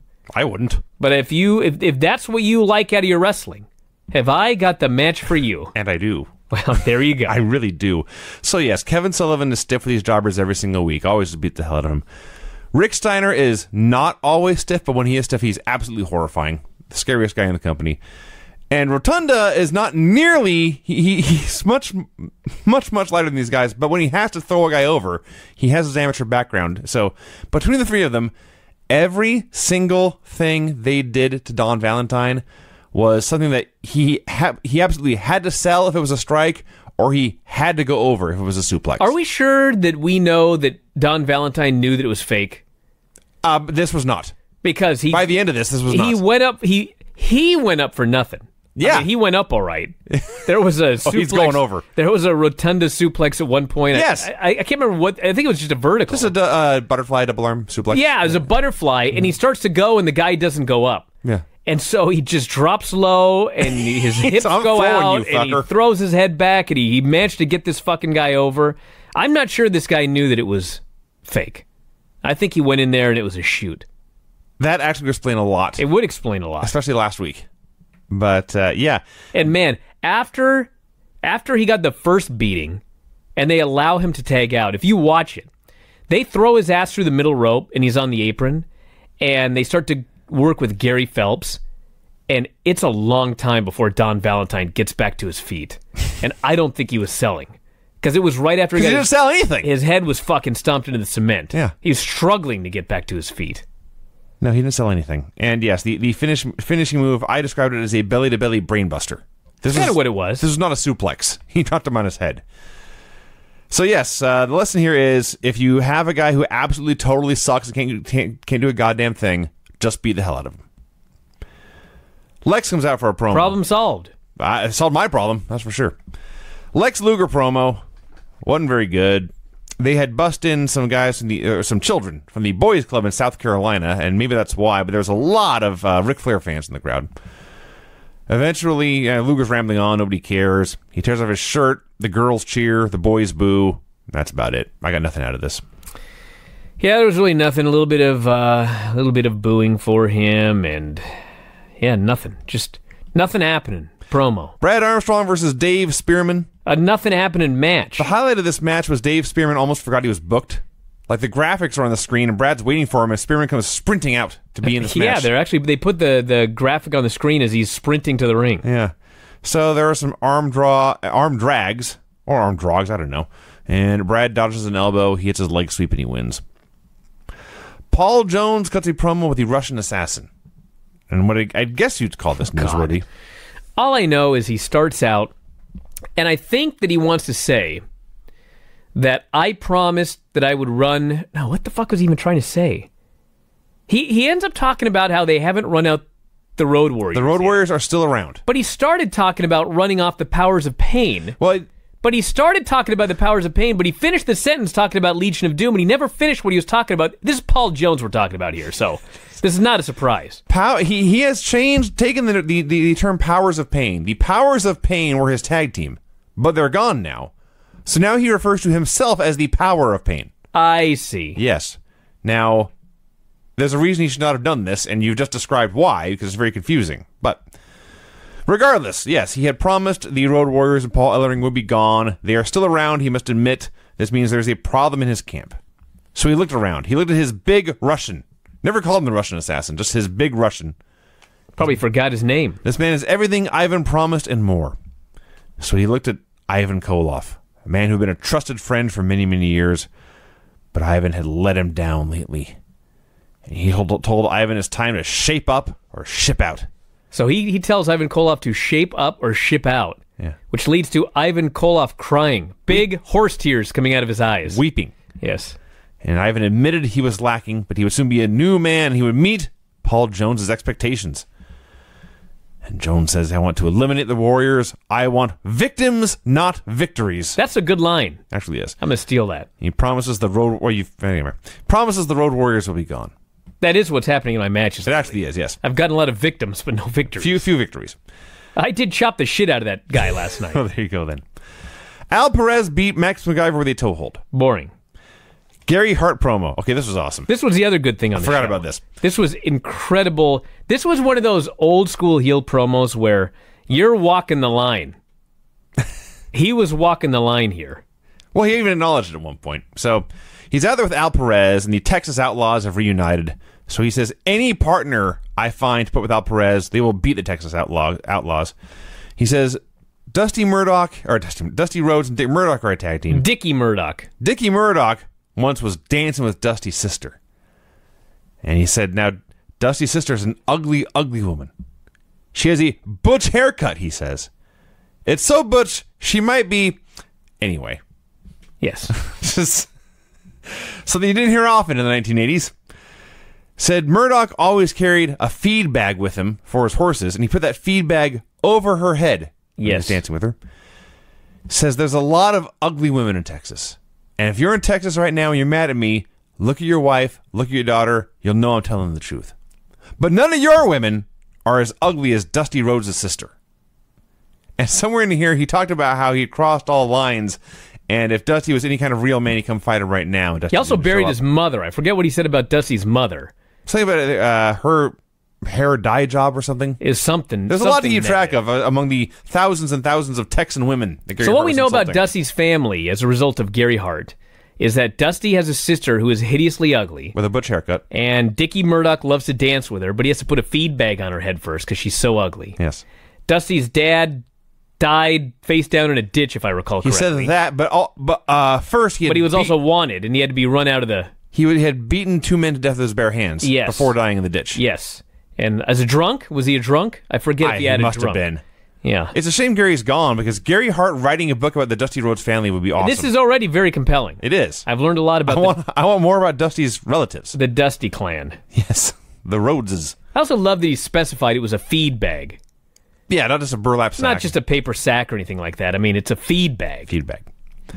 Barry Windham versus Curtis Thompson. The most notable thing about the match itself is that Barry's out there in tie-dye pink trunks. Because by using the term feed bag, like animals Yeah. eat out of a feed bag. Yes. So using that on his sister, she's so ugly, she's like an animal. If you just say a paper bag, it's just like you put your groceries in there. You know what I'm saying? I see. It's more derogatory to use it the feed bag reference. Right. So as Barry is doing this match, Tully and Arn are doing their own live inset promo running down the Midnight Express. It wasn't very good. Arn says something... What are you talking about? Well, Their Arn, instead promo was incredible. Arn said he has a bad rep in Charlotte for dragging an ugly broad around. Yes. Was that Bobby? Yes. I see. He buries Bobby Eaton. And he says it went over my head. He said, Bobby Eaton looks like an ugly broad, may not have any male hormones. As soon as he says that, Tully fucking loses it. Well, that line was about Cornette. I see. Cornette had no male hormones. Eaton, Yes. he says, has too many tendencies to chase women. So now they're suggesting that he's gay. Ah, I see. So if you're gay or lesbian in the 80s, I don't know if you're aware of this, that's a very derogatory term. it was And they're pushing that envelope here. not on the used show. complimentary on this show. No. No. I did catch when they said Stan spends too much time chasing women and not enough time training. He'll never be a world champion. Told him to change your lifestyle, do your own talking because you do your own fighting. And Tully just said that they knew a lot of teams were worried about whether Jim Cornette would be out there cheating or not. It didn't matter to them if Cornette's there or not. They were going to win either way. And Barry won with a claw. Then we get a Barry Windham, J.J. Dillon promo. JJ says it's quiet out there because Sting is not there this week, and Sting is not there because he's afraid of the claw. And Windham says, a lot of people are afraid of the claw, but I am more than just the Iron Claw. I don't need the claw to win. I know every hold, every counter. I just use the claw because it's my ace in the hole. He said, when he put his opponents in the claw hold, they looked up and said, and this is a quote, "Please, Barry, let go of my head. Let go of my face. It hurts too bad." That's what they should say. Claw's a very dangerous hole. And you should ask nicely for him to let go. Please, Yes. Barry, let go of my head. Let go of my there's face. a lot of pressure points in the skull. There's a lot of attachments to different things in your body. You squeeze those, things go wrong. They do. Bet you didn't know that. That's how the claw works. Flair promo with the rest of the Horsemen. The only line Look of up this... craniopathy. All right. If you look up craniopathy, the opposite of craniopathy is the claw. Craniosacral therapy. It's kind of like that, but it's the opposite of that. So you heal the man by pushing on his head, but if you push on his head violently, you're going to make the man ill. Craniopathy, any disease of the skull. Metabolic craniopathy. This is from Medical Dictionary, thefreedictionary.com. A condition characterized by lesions of the calvaria with multiple metabolic changes, and by headache, obesity, and visual disorders. How will craniopathy help me? Let's see what it says here. Let's see. There's a lot of stuff here. The sacrum is the foundation of the spine. The sacrum is often called the tailbone, although that's not exactly correct. Occipital, I wonder if Gorilla Monsoon wrote this, means related to or associated with the occiput, which is the back of the head. So, this technique is a method of normalizing the relationship between the foundation of the spine and the top of the spine. It is this relationship and how these two bones get along with one another that has been proven to be so important in the normal functioning of the brain and spinal cord. So if you fuck with a guy's head with the claw, you're going to undo all of that. Yeah. His limbs could fall off. Yeah, Terry Chiropracticboulder.com says craniopathy is the incredible solution to, quote, normal, unquote, problems. Well, yeah, it is. I guess so. And there's a link here for a free 30-minute, or refer a friend and get a free 30-minute massage. Anyway, Flair's promo, the only line, he's running down Dusty and the Road Warriors and Dr. Death and Sting and all the good guys, and he says they have to go out back and pull their own chain. A lot of line pushing on this episode. I'll say. And he really just said, we're the best. If you don't like it, learn to love it, whatever he said. This is not a nothing Flair promo, and there's not many of those. The Fantastics versus Brad and Britt Holiday. Yes, they got to be a tag team this week against another team. Did. They suck. They're horrible. They were beaten quickly by the Fantastics. The small one in particular is useless. All you need to know about this match is that at one point they whipped the smaller Holiday into the corners, and he missed. Yeah, it sucks when that happens. The Fantastics won with a standing rocket launcher. The show immediately ended. A huge waste of time. Yeah, it literally was just off the air immediately when that happened. It was very much a waste of time, but not if you really want to see that squash match. If you want to see a man die. And you actually should watch the Gary Hart promo. If you want to see how a promo's cut. Gary Hart was awesome. He's incredible. Remember the first day he showed up and he was just like there? I was like, it's just there. Just basic, nothing happening promo. It was like for a couple of months. Then all of a sudden he just turned it on. And he's in some ways, he's better than Flair. In some ways. He's just incredible. So we watched these two Ric Flair matches. We sure did. Ric Flair versus Sting from WCW Monday Night Show, April 12th, 1999. So, it remains true. If you've seen one Sting and Flair match, you've seen them all, but you should still see them all because they're all awesome. Well, they're all a little bit different. I mean, there were some spots in here I don't remember from every single match.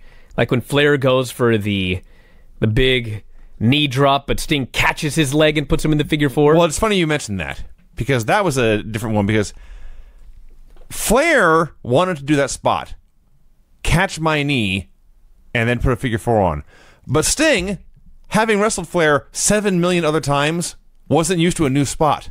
So what actually happened was Flair went up for the knee drop, thinking Sting would catch it, and then Sting didn't catch it, and so Flair actually dropped his knee on Sting's head. So what date was this again? April 12th, 1999. April 12, 1999. Now, I thought at first, I couldn't imagine Ric Flair would actually stiff someone with a knee drop. I must be confused, and then realized, no, Flair just removed the entire top layer of Sting's face paint. Oh. So he actually hit him with his damn knee. But it's probably Sting's fault. He was supposed to catch it, but he did not. Then immediately Flair tried it again, and Sting caught it and hooked the figure four.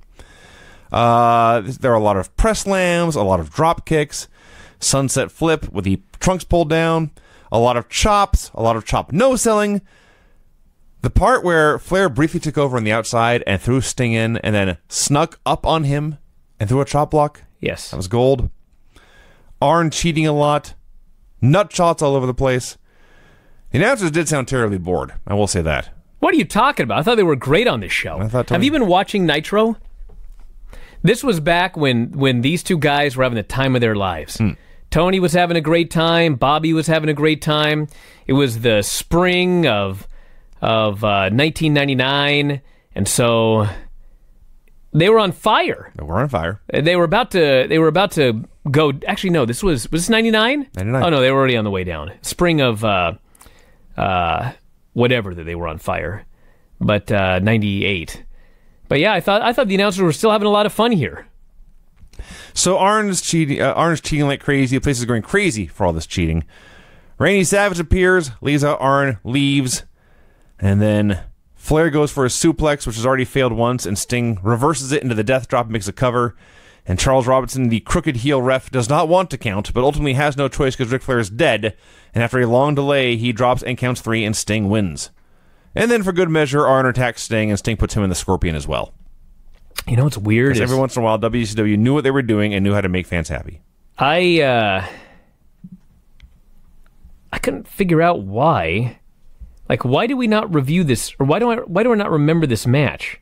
And I'm looking through my notes here. The only thing I remembered about this is that this is the area where Sting was wearing white spats on his boots. Yeah, it was very strange looking. There's a reason he stopped. Well, I mean, one of the deals with this match was the announcers talk about how Sting had been mostly in the rafters lately, so he had not been wrestling regularly. And I mean, if you watch it, Flair carried him for 20 minutes. Yeah. All the way through this match, and he made it all the way through. So that was quite the performance by Flair. Why can't I find this review? What's the date again? April 12th, 1999. April 12, 1999. Am I looking at August? That's August. There we go. So April 9, you say. This must be it.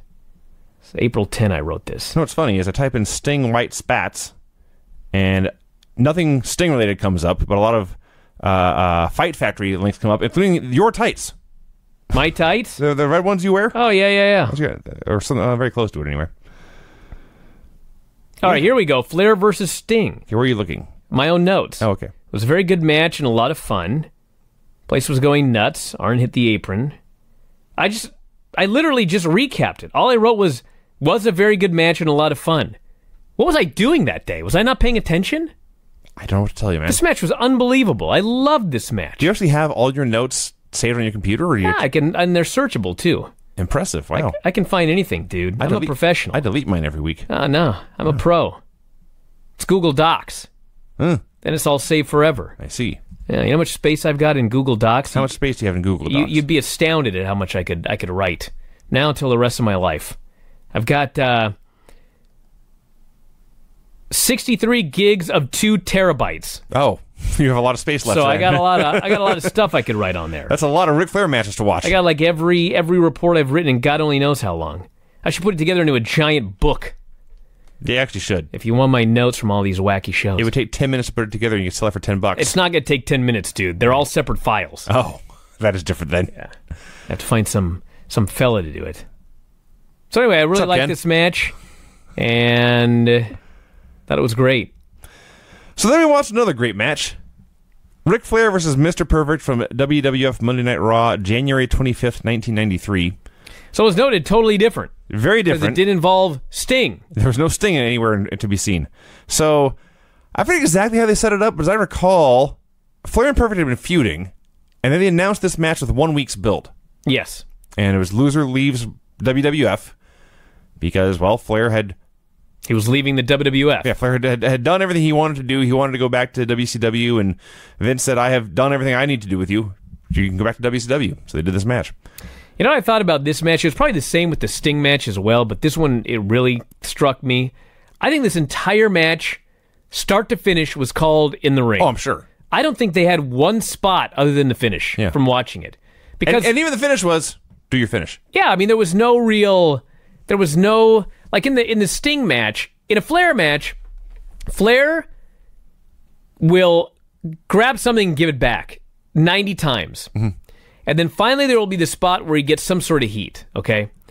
And if you watch enough Flair matches, it's not always like sometimes I'll watch a Flair match and I'll figure, well, this must be the heat. But then he gives it right back again. Yes. And literally in the Flair-Sting match, it wasn't until finally Sting went for a Stinger splash, Arn pulled Flair out of the way, and Sting hit the post and tumbled outside. That was the actual heat. And honest to God, the heat lasted like 10 seconds in a 20-minute match, and then Sting was back on offense again. The heat is usually one figure four, which gets reversed halfway through anyway. Yes. Yeah. So in this match, there really was no spot where Flair got the heat. They just went back and forth, and Perfect had 80% of the match. I disagree with you. I think there was a very clear heat spot, because I noted and talked about it, but I think the thing is the match was like a half hour long. So 20 minutes later, you may have forgotten it, but Flair sells and sells and sells, and sells and sells and sells. It's like 10 minutes. He's selling for about 9.5 of them. And then he reverses a whip into the corner, and Mr. Perfect takes a horrifying bump. That's right. Into the and corner. Comes up bloody. And he actually does. This did not go the way Perfect intended. I don't know if he Actually, I think it did. It's Mr. Perfect. Well, he took a lot of goofy bumps. This was a very goofy bump, and he came out upside down and head first into the post and upside down to the floor and comes up bleeding. So, yeah. And then Flair actually took over but for even a while. that, he took over for like nothing. And they did go back and forth a lot fighting after that. back with blood all over the place. Yes. Kurt Hennig is like, he was a heel for most of his career. Yeah. But goddamn, was he a great babyface. He was. It was still very weird. Well, if you want, the very first spot they did was Flair puts on a headlock and Perfect shoots him off, but he makes sure to also pull Flair's hair. Yeah. Because at the end of the day, It's still Mr. Perfect. He's an asshole. Yes. He's just the good guy in this feud. He is the heroic asshole. Yes. So, first of all, and like even before the match, if you've never seen the very first episodes of Monday Night Raw, if you were a modern wrestling fan, you've never seen the 1993 episodes of Raw, just load up any one of them and look at Monday Night Raw at the Grand Ballroom at the Manhattan Center. It's a cool building. It's cool. It's small. It's tiny little thing. ghetto by today's standards. Yes. And it's a weird crowd reaction because by the end, they were all on their feet. And they were on their feet for this match and very, very much into it, but they were also silent. Yeah. They weren't cheering for the guy. They would react to the big moves, but it was rapt attention more than anything else. So Rob Bartlett's on commentary. Oh, God. Thankfully, he said almost nothing. It's amazing. But the one, he said three things. The first thing he said, these are all off the top of my head. This tells you what an impact they made on me. The first thing is Flair does a Flair flop, and he goes, "What was that?" Didn't even know what a Flair flop was. No. And Vince has to explain a delayed reaction. The second thing he said was Flair poked his eyes. Yes, this is the one I remember. And Bartlett's very upset that you could take an eye out with that. Don't do that, he says. You'll put somebody's eye out. Yes. Thinking he's being funny, when in fact it's the point of the move. That is the point of the move. Yes. And the third thing he says is at the very end of the match, Vince goes, "Rob Bartlett, you've been really quiet." And Rob just goes, "I've never seen anything like this. They're beating the hell out of each other." That was literally his entire commentary. Yeah. So Heenan on commentary is, of course, all pro Ric Flair. At one point early in the match, Flair bails for the 50th time.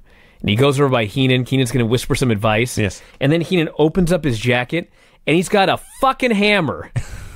This hammer's the size of, like, Thor's mallet. Yeah. It's the biggest fucking hammer you've ever seen. And Heenan flashes at him, and then he closes his jacket again, like to let Flair know, if you really need this fucking mallet, it's bigger than... It was like Hunter's sledgehammer had nothing on this fucking giant I hammer. think he actually picked up the ring bell hammer and put it in his jacket. That's a big hammer. that looked like it could break the ring bell. But that was awesome. So he had that ready to go in case Flair needed it. So his Perfect is flopping all over the place, bumping like mad. A lot of long submission holds that you don't see anymore in wrestling. Mainly, the UFC has kind of killed the raise the hand 3 times spot. But there's a long figure 4, a long sleeper by both guys. The best is Flair has this very long sleeper on, and eventually Perfect almost goes out, and the ref drops the arm once, and it drops. And he raises Perfect's arm twice, and it drops. And he raises Perfect's arm a third time, the arm stays up, and Perfect fires up, and Heenan's going crazy, screaming, "That's a lousy rule! It should be twice you raise a man's hand." I did love that. Which is both funny, but also true. There's a reason there's no 3-arm dropping rule in UFC. So Flair has this long figure 4 spot on, and Heenan's screaming and maybe literally crying, losing his mind, and Vince screams at him, "Relax, you're getting everyone upset." We don't want that. We don't want that. No. The match is very long. It goes through 2 commercial breaks. What was the botched spot that they did? I don't recall. There's one spot where, like, it looked like Perfect was going for a leapfrog, but they ran into each other and fell down. It was really weird. Yeah, that's probably what happened. I mean, I left to let Ken in. I was going to watch it. I see. And I left to let him in, and when I came back, it was already over. I see. I mean, when I thought about it later, I'd have to go back and watch. I shouldn't even comment, but I noticed it was messed up. But then when I watched the match a second time today, Flair was working over Perfect's leg, and I was wondering if maybe, like, Perfect went for a leapfrog, and the story is that his leg gave out in the middle of the move. That was probably it. But it looked sloppy. It looked like they fucked something up. Now they're human. No, they're not. Ric Flair, you kidding me? So Flair uses a gimmick shot, takes over for a while, tries many pins with his feet on the ropes. And then you mentioned Sting was not in this match. But by the last few minutes, I'd almost disagree. Because it was just Mr. Perfect playing Sting. He no-sells some chops, hits a bunch of chops of his own, makes his big comeback. Place is going crazy now. Mr. Perfect showing babyface fire is so fucking bizarre. He was awesome. Pumping his fist and going the crazy. He's firing up. He's got blood coming down his face. Yes. And they go back and forth a bit. They do a couple counters, and Perfect is the perfect plex out of nowhere and wins. Flair kicks out at 3.1. Bobby Heenan is losing his mind, insisting the shoulder was up before that. He's just going crazy and hog wild. He tears off his headset and goes screaming to the referee. And Vince is at peak. Vince McMahon says Bobby Heenan is besieged with apoplexy. Cried with laughter. You know what's amazing? Vince's commentators in 2019 are all horrible. Yes, but they're horrible in large part because they're repeating what he says. But no one can say except Vince. Yes, when he says it, it's awesome. Yes. When anyone else tries to be Vince, it sucks. Yes. So it's a hell of a match in an era when Monday Night Raw was still mostly squashes. That's the other thing you got to keep in mind. This is not the Raw of the Monday Night Wars of 2019 where there's stars in every event. Raw in the early 90s was still mostly squashes. And you might see like Hacksaw Duggan and, I don't know, King Kong Bundy in a main event or something. So Flair versus Perfect, loser leaves town, giving it their all was a special, special thing in these days. Now, the other weirdest part about all this is, even Vince calls this the biggest win of Mr. Perfect's career, and it may actually have been. So you got babyface Mr. Perfect. I remember he turned the Survivor Series because Warrior left. Yep. He said he's been feuding with Flair since then. He beats him here to send the guy packing. He beats Ric Flair in a loser leaves the promotion match. Legit. Flair actually left the promotion. Mm-hmm. What do they do with him? I have zero memory of babyface Mr. Perfect after this. I feel like he was back on commentary pretty soon. Did his back give out after that? His back gave out in 91. Because this is after the Flair or the it was the Bret yes. Hart SummerSlam. Yeah, this so is his back was already a mess. So maybe he just had one more great match in him. And obviously he's wrestling on Nitro in 2000, so he's not totally dead. But yeah, I have zero memory of babyface Mr. Perfect the rest of 1993. So he retired Ric Flair, And then he went on to feud with the debuting Lex Luger. And that I'm sure was something else. And then he's just doing stuff like qualifies for King of the Ring, beating Doink. And then he disappears for a while and comes back at WrestleMania. So, not a lot. No. They needed a guy, and maybe Flair got to choose the guy. That's possible. That's possible. But anyway, the other thing I noted here is Mr. Perfect's music tape is going bad. Because they didn't have DVDs or MP3s or he had CDs. a tape. It was an actual cassette tape. Yes. And it's going bad. So hopefully they can fix that sometime soon. Yep, loved this match. Thought it was great. If you want to know one thing, what's one thing you can get out of this match that's different from other Ric Flair Mr. Perfect matches? Like if you want to watch one great thing about it, it is the intensity of both men before the bell rings. Yes. They are selling this like it is among the biggest matches of their entire careers. Mm-hmm. Even Vince says, think they're being too tentative. Yes. He wants more action. Like after the bell rings, there's a few of them, very long stare downs. Yeah, because they know if they mess something up, they have to leave WWE. Yes. And it starts slow and it starts tentative, and Vince is impatient. Yes. But that was how the match built, and by the end, the people were into it. But even that made it better, even though I think Vince was legit a little upset at Ric Flair and Mr. Perfect being so methodical. Heenan is there to play the other side of the coin and say, no. It's so important, they can't afford to make a mistake. Which made the whole thing feel more believable and authentic, like an actual sporting event. Which, what a concept. The other thing that I liked about it is... the more we talk about this match, the more I like it. This match was awesome. It was unbelievable. Yes. So, the other thing I liked about it was, here is a big difference between Mr. Perfect and Sting when they do a Flair match, okay? Mm-hmm. Sting's character is Superman. Right. Superman is always played by a handsome man. Sure. You know what I mean? He's got the little curl in the front and no facial hair. Always clean cut. Handsome guy. Yes. You know what I'm saying? So, Sting plays Superman. He's got paint on and everything like that, but like you chop him a few times and he's Superman. Oh. Mr. Perfect is just an ugly motherfucker. You know what I'm saying? So when you chop Sting just puffs his chest out and Flair knows, oh my God, like he's invincible right now. I have no kryptonite. He's all fucking scared. Yeah. At the end of this match, he fucking throws a chop at Mr. Perfect, and Mr. Perfect just, I can't even describe his face. He looks like the Axe. It's not like I hit Superman. It's like I hit a big, tough motherfucker who's going to beat the shit out of me. Yeah. You know what I mean? Superman's going to save the day. The Axe is going to beat the shit out of you. There's two different things. You know what I'm saying? Yes. Like, what was we were just talking about this the other day. Oh, it was the Acolytes. Like, we don't get paid to beat people up. We get paid to protect people. Sure. That's Superman. He gets paid. He's a protector. He's a protector. Yes. The Axe is not a protector. No. The Axe is a killer. So yeah, I fucking loved it. Perfect is just such a fucking great babyface. He's just great. It's a better heel. He's a much better heel. But that's like back in the day, like, I don't know. Just be an extension of yourself. I just picture... Because Kurt Hennig is not a superhero. I picture Bayley, if she ever turned heel.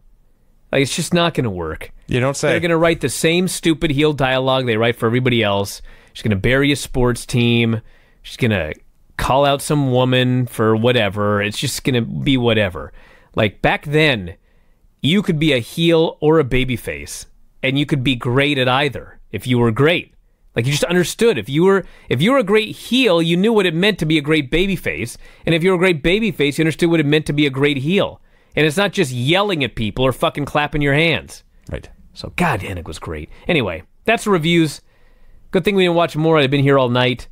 Watch Ric Flair, everybody. Especially if you're a young wrestler today. Watch Ric Flair. Watch him get the most out of everything. Yes. Out of every single thing he does. He's the best. You're gonna be mine all night long. So if you want to follow along, what date is it, Vinny? The date, Brian, is August 20th, 1988. Excellent reporting, Vince. Why, thank you, sir. The show was kind of boring. It was long. It had its moments, but this was a good 1 hour show stretched over 2 hours. Yeah, you can always tell the long shows when Brad Armstrong's out there for 20 minutes doing a prelim match. That didn't help. That kind of killed me there. The most interesting stuff is actually happening off-screen, as this is the week where everybody was expecting the company to be sold. And it is being sold imminently, so Ted Turner's about to take over, and then things change. So that's a big story. Ron Garvin quit right after turning heel. He'll be showing up soon in WWF as Rugged Ronnie Garvin. Ronnie Garvin. And they will do nothing with him. Yes. And Tim Horner quit. Oh, no. I was unaware Tim Horner was even there, and I'm not sad that he quit. And amazingly, I can't remember who it was. Might have been Rotundo. But, like, he was feuding with one of the Varsity Club over the title, believe it or not. Say what now? Yeah, Tim Horner. On the road and everything. I see. But he quit. Okay. And then the show opened up with Kevin Sullivan and Al Perez trying to choke the life out of Brad Armstrong. We never found out who, what, when, where, or why. No, that's all the information. And then, when the show was over, we watched the first few minutes of next week's show, and Kevin Sullivan and Al Perez were trying to choke the life out of Brad Armstrong. They showed the same footage again. They did. What? I don't know. But yes, let's keep this in mind, everyone. The show opens with clips of Al Perez taking a steel chain, putting it around the neck of Brad Armstrong, and attempting to choke him to death. The announcers flat out said he was trying to choke the life Yes. out of Brad Armstrong. Sounds like a felony. Just set that aside. Yes. So we go to the announcers. It's Tony Schiavone, Jim Ross, and David Crockett. They promised there will be 2 title matches in the show. The Florida Championship will be on the line. Oh, prestigious. The TV Championship will be on the line. Also prestigious. We will have many special interviews with David Crockett. And then Jim Ross lists who's going to be on the show. And when I say who's on the show, he listed, I think, every single person in the show. People who were on the show last week. People on the show who were on the show years ago. He just going on and on and on. Al Perez, Ricky Morton, Nikita Koloff, Rick Steiner, Mike Rotunda, Kevin Sullivan, Ric Flair, Tully Blanchard. He's going on and on and on. But they were all on the show. They were. But if you watch Schiavone's standing there, he's got his mic. He's very professional and looking at the camera. And the longer Ross goes, Schiavone just does the slow burn. How long are you going? And finally, he shut up. And, oh, what a match we got when he shut up. Al Perez versus Jerry Price. Incredibly boring. Here's everything I wrote. Jerry Price is terrible. Al takes his time. Wins with spinning toe hold. I wrote incredibly boring spinning toe hold finish. We are both right. I wrote literally nothing more. It went way, way, way longer than it needed to be. I did note it's clearly a 2-hour show because of the length. Yep. Like, if this would have been the 38-minute show last week, this match would have been like 30 seconds, which would have been a massive improvement. Like, every time I start to like Al Perez, shit like this happens. Yes. That it's like, I can't handle it. So then we have David Crockett in one of his many special interviews talking to Gary Hart and Al Perez. Excellent. Here is his question. And it's a good one. Is it? I thought so.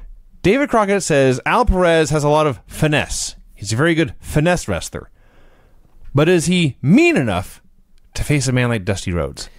That is an excellent question, Vinny. No, it's not, Brian. No, I'll tell you why it is. Okay. If this were WWE, David would have said, Al Perez, do you think that you can beat Dusty Rhodes? Okay. That's a stupid fucking question. Okay. But it is possible that you can be a great technical wrestler and have a lot of finesse and be very good at your job, but not be mean. And when you face a guy like Dusty Rhodes, who, if you recall, when he was a babyface as the Midnight Rider, he broke every goddamn rule in the book and was out there trying to fucking kill people. Yes. You need a goddamn mean streak. Okay, Brian. In a vacuum, this would be a perfectly fine question. Yes. And a valid query here in an interview. 5 minutes ago, I watched Al Perez take a chain and try to kill a man in front of an arena full of witnesses. Well, sure, yeah. I think Al's mean enough. Well, maybe there's no question in my mind that he is mean enough to face Dusty Rhodes. Maybe David hadn't seen that footage. Or Well, maybe, then- like me, he forgot all about it because it was Al Perez and it was so fucking boring. Regardless, it then leads to Gary Hart, one of the Stars of this show. bright lights of this show.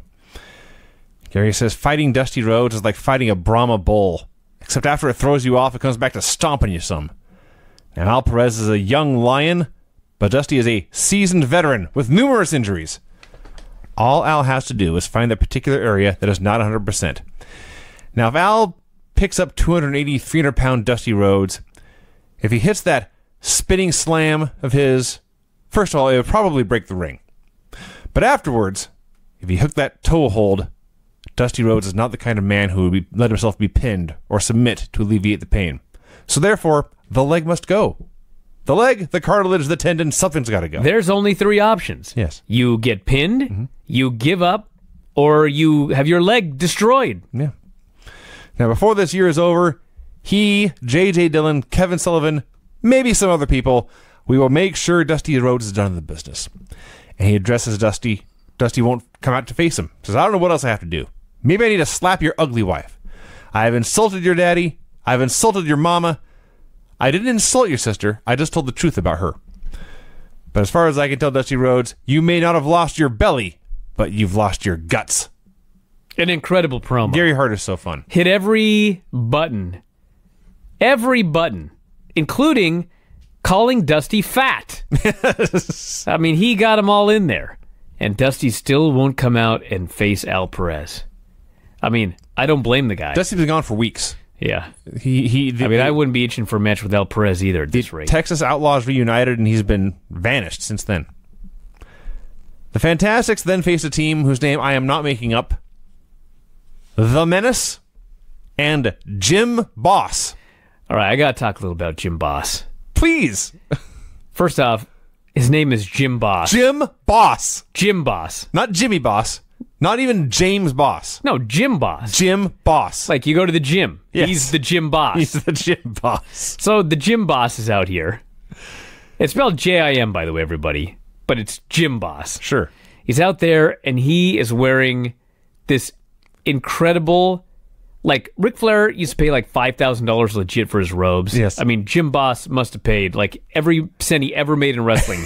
This golden, sparkling robe. Sequined gold robe. There's no way Jim Boss's pro wrestling career turned a profit. And by the way, taking the expense of this robe. They show the names on the screen, and before the Fantastics come out, for like less than 1 second, we get a glimpse of Jim Boss. Everything that I talked about for 30, 40, 50, 60 seconds right there all stemmed from that split second that I saw. He was on the screen. A glimpse of Jim Boss. About 4 frames. Yeah. You always hear about people that say, I saw Bigfoot. He ran across the road. I was in my car going 60. And then, they explain everything about this Bigfoot that they saw. Mm-hmm. And it's like, how the fuck would you possibly remember all that? This fucking creature ran out in front of your car. In the middle of the night, you saw it for a split second. Now I understand. Yeah. I could talk about Jim Boss for the rest of my life, and I saw him for the merest of instances. Yes. He kind of looks a little bit like Brian Pillman from behind. He's got a pretty good physique. He's built. He's got the curly-haired mullet. He has the Pillman Brad Armstrong mullet. Yeah. Yep. He looks like a wrestler. He looks like a guy. Especially a 1980s jobber wrestler. And he's named Jim Boss. And he has a great name, Jim Boss, and a great robe. And then he takes his robe off. I'm not even there yet, Vinny. All right. I'm just talking about the split second that I saw him. All right. I just looked at this guy and I thought, who the fuck is Jim Boss? You know what I'm saying? Oh, yeah. Like, how have we never heard of Jim Boss before? He must be somebody. He must have achieved something. This is a lesson for everybody listening to this that wants to be a pro wrestler. I saw this guy for a split second, and all I could think was, he must be somebody. Jim Boss. If you combined Al Perez and Jim Boss, you'd have one hell of a pro wrestler. You sure would. Yeah. Now, I did a little research, and I still don't know who the fuck Jim Boss is, okay? Yeah. But I do know that he's around for a while. Okay, good. Because he has squash matches with, like, Elegante, who's ways away. Yeah, 3 years. So, like, 4 years. He must have improved because he fucking sucked. He was beyond horrible here. Oh, my God, he was terrible. I forgot how awful he was. I was so into his look and his gear that I forgot how badly he sucked until I looked over my notes here. My favorite moment on this show, and it's such a dumb thing to screw up. It's not like some of these other fuckers that just screw up everything, okay? Yeah. He's on his hands and knees, and Tommy Rogers walks up. Yeah. And he stomps on his fingers. And, of course, for those of you listening, I hate to break kayfabe, but it's fake. Right. You don't really step on the guy's He fingers. did not break his fingers with his foot. No. Jim Boss doesn't sell his fingers at all. We need to... It's not that he no-sold this. He anti-sold it. Yes. He didn't realize that Tommy had stomped on his fingers at all. No. So he didn't Which move. really is not his fault, but it was so funny. I mean, he didn't... I mean... It would be one thing if, like... I mean, clearly a man, he's in the ring doing a match with a guy, and that guy jumped and stomped really loud. That's indisputable. And to not move a single muscle... He didn't flinch, you know? No, he did nothing. And Tommy Rogers looks down at the fingers. He looks at the guy not selling, and he paused for a long time. Then he looks up, and he looks right at the referee. And they just look at each other for a second. And he looks down, he picks him up, and he just keeps going. They just kept going. Hey, you know, Shit happens. here's the story of this show, everybody. I thought I would have nothing to say about this show, but as we get going, I have plenty to say. The story of this show is the story of being a worker. And being a good worker or a bad worker, in my eyes. Okay? Sure. This is just my opinion. If Jim Cornette's listening and he disagrees, well, that's his opinion, okay? In my opinion, a large part of being a good worker is you must work to the level of your opponent. Sure. If your opponent is a fucking dipshit, don't do anything with them. You must idiot-proof the match so they have to do the absolute least possible so that you can try to get a match out of them and not have it be an embarrassment. And I hate to jump ahead, but everybody's favorite guy who was such a great worker, but he just didn't have the personality, Brad Armstrong, had the shittiest match ever that we're going to get to in a minute because he decided that he was going to run spots with somebody that fucking sucked. And so on this show, we have workers who are good workers because they work to the level of these idiots and they drag decent matches out of them. Then we have the guys that try to have a match with someone who is not capable of having a match, and their match gets fucked up, and they will invariably blame the other guy, when in reality, they should be blaming themselves. So anyway, it wasn't really Jim Boss's fault that this got fucked up. Tommy Rogers was trying to idiot-proof this. I'm going to stomp on the motherfucker's fingers. He just has to grab them. Yeah. Well, he managed to fuck that up somehow. He legit snuck up on the guy. Yes. And Jim Boss was looking exactly the wrong way. He was too light. He was too light. Yes. Shit happens. Sometimes when the guy is not looking at you, you got to hit him a little harder. Yeah. Yes. I remember once, Buddy and Richie were putting the boots to me, and I'm down on all fours, and here goes Richie to throw a boot at my head, and bang! Got me in the head. Oh, got me in the head. Oh, well, shit happens. Throws another kick, bang! Got me in the head. And I was like, man, he's having a rough night. Third kick, bang! Gets me in the head again. I'm like, okay, clearly I had done something wrong to Richie. I don't know what I did, but I pissed him off somehow. And it turns out, no, he just wanted to make sure I would sell them. So he kicked me in the back of the head. If he's light in the back of the head, I wouldn't know. You wouldn't know they were there. So it's fine. After the first time, you should have fucking turned around, you idiot. Man, I hadn't thought of that. Well, it's the first goddamn thing I'd think about. 15 years later, I figured it out. Yes. So I want to talk more about Jim Boss. Because, yes, he's got the mullet. I believe he even has sunglasses, and he's got the robe. It looks like a star. And then he removes his entrance gear. He is wearing mustard yellow tights with, like, beige knee pads and leopard print wraps under his knees, under his knee pads. A brilliant look. A brilliant look. He fucking sucked. They did this match. The Menace was hardly any better. The Menace was like a nobody guy who went out and bought a size quadruple XL singlet, so the straps are always falling down repeatedly. We've talked way longer about this match than it actually went. The Fantastics win with a standing rocket launcher. And Jim Ross notes, not a real stern test for these men. You know what that was a stern test for these men. No. David Crockett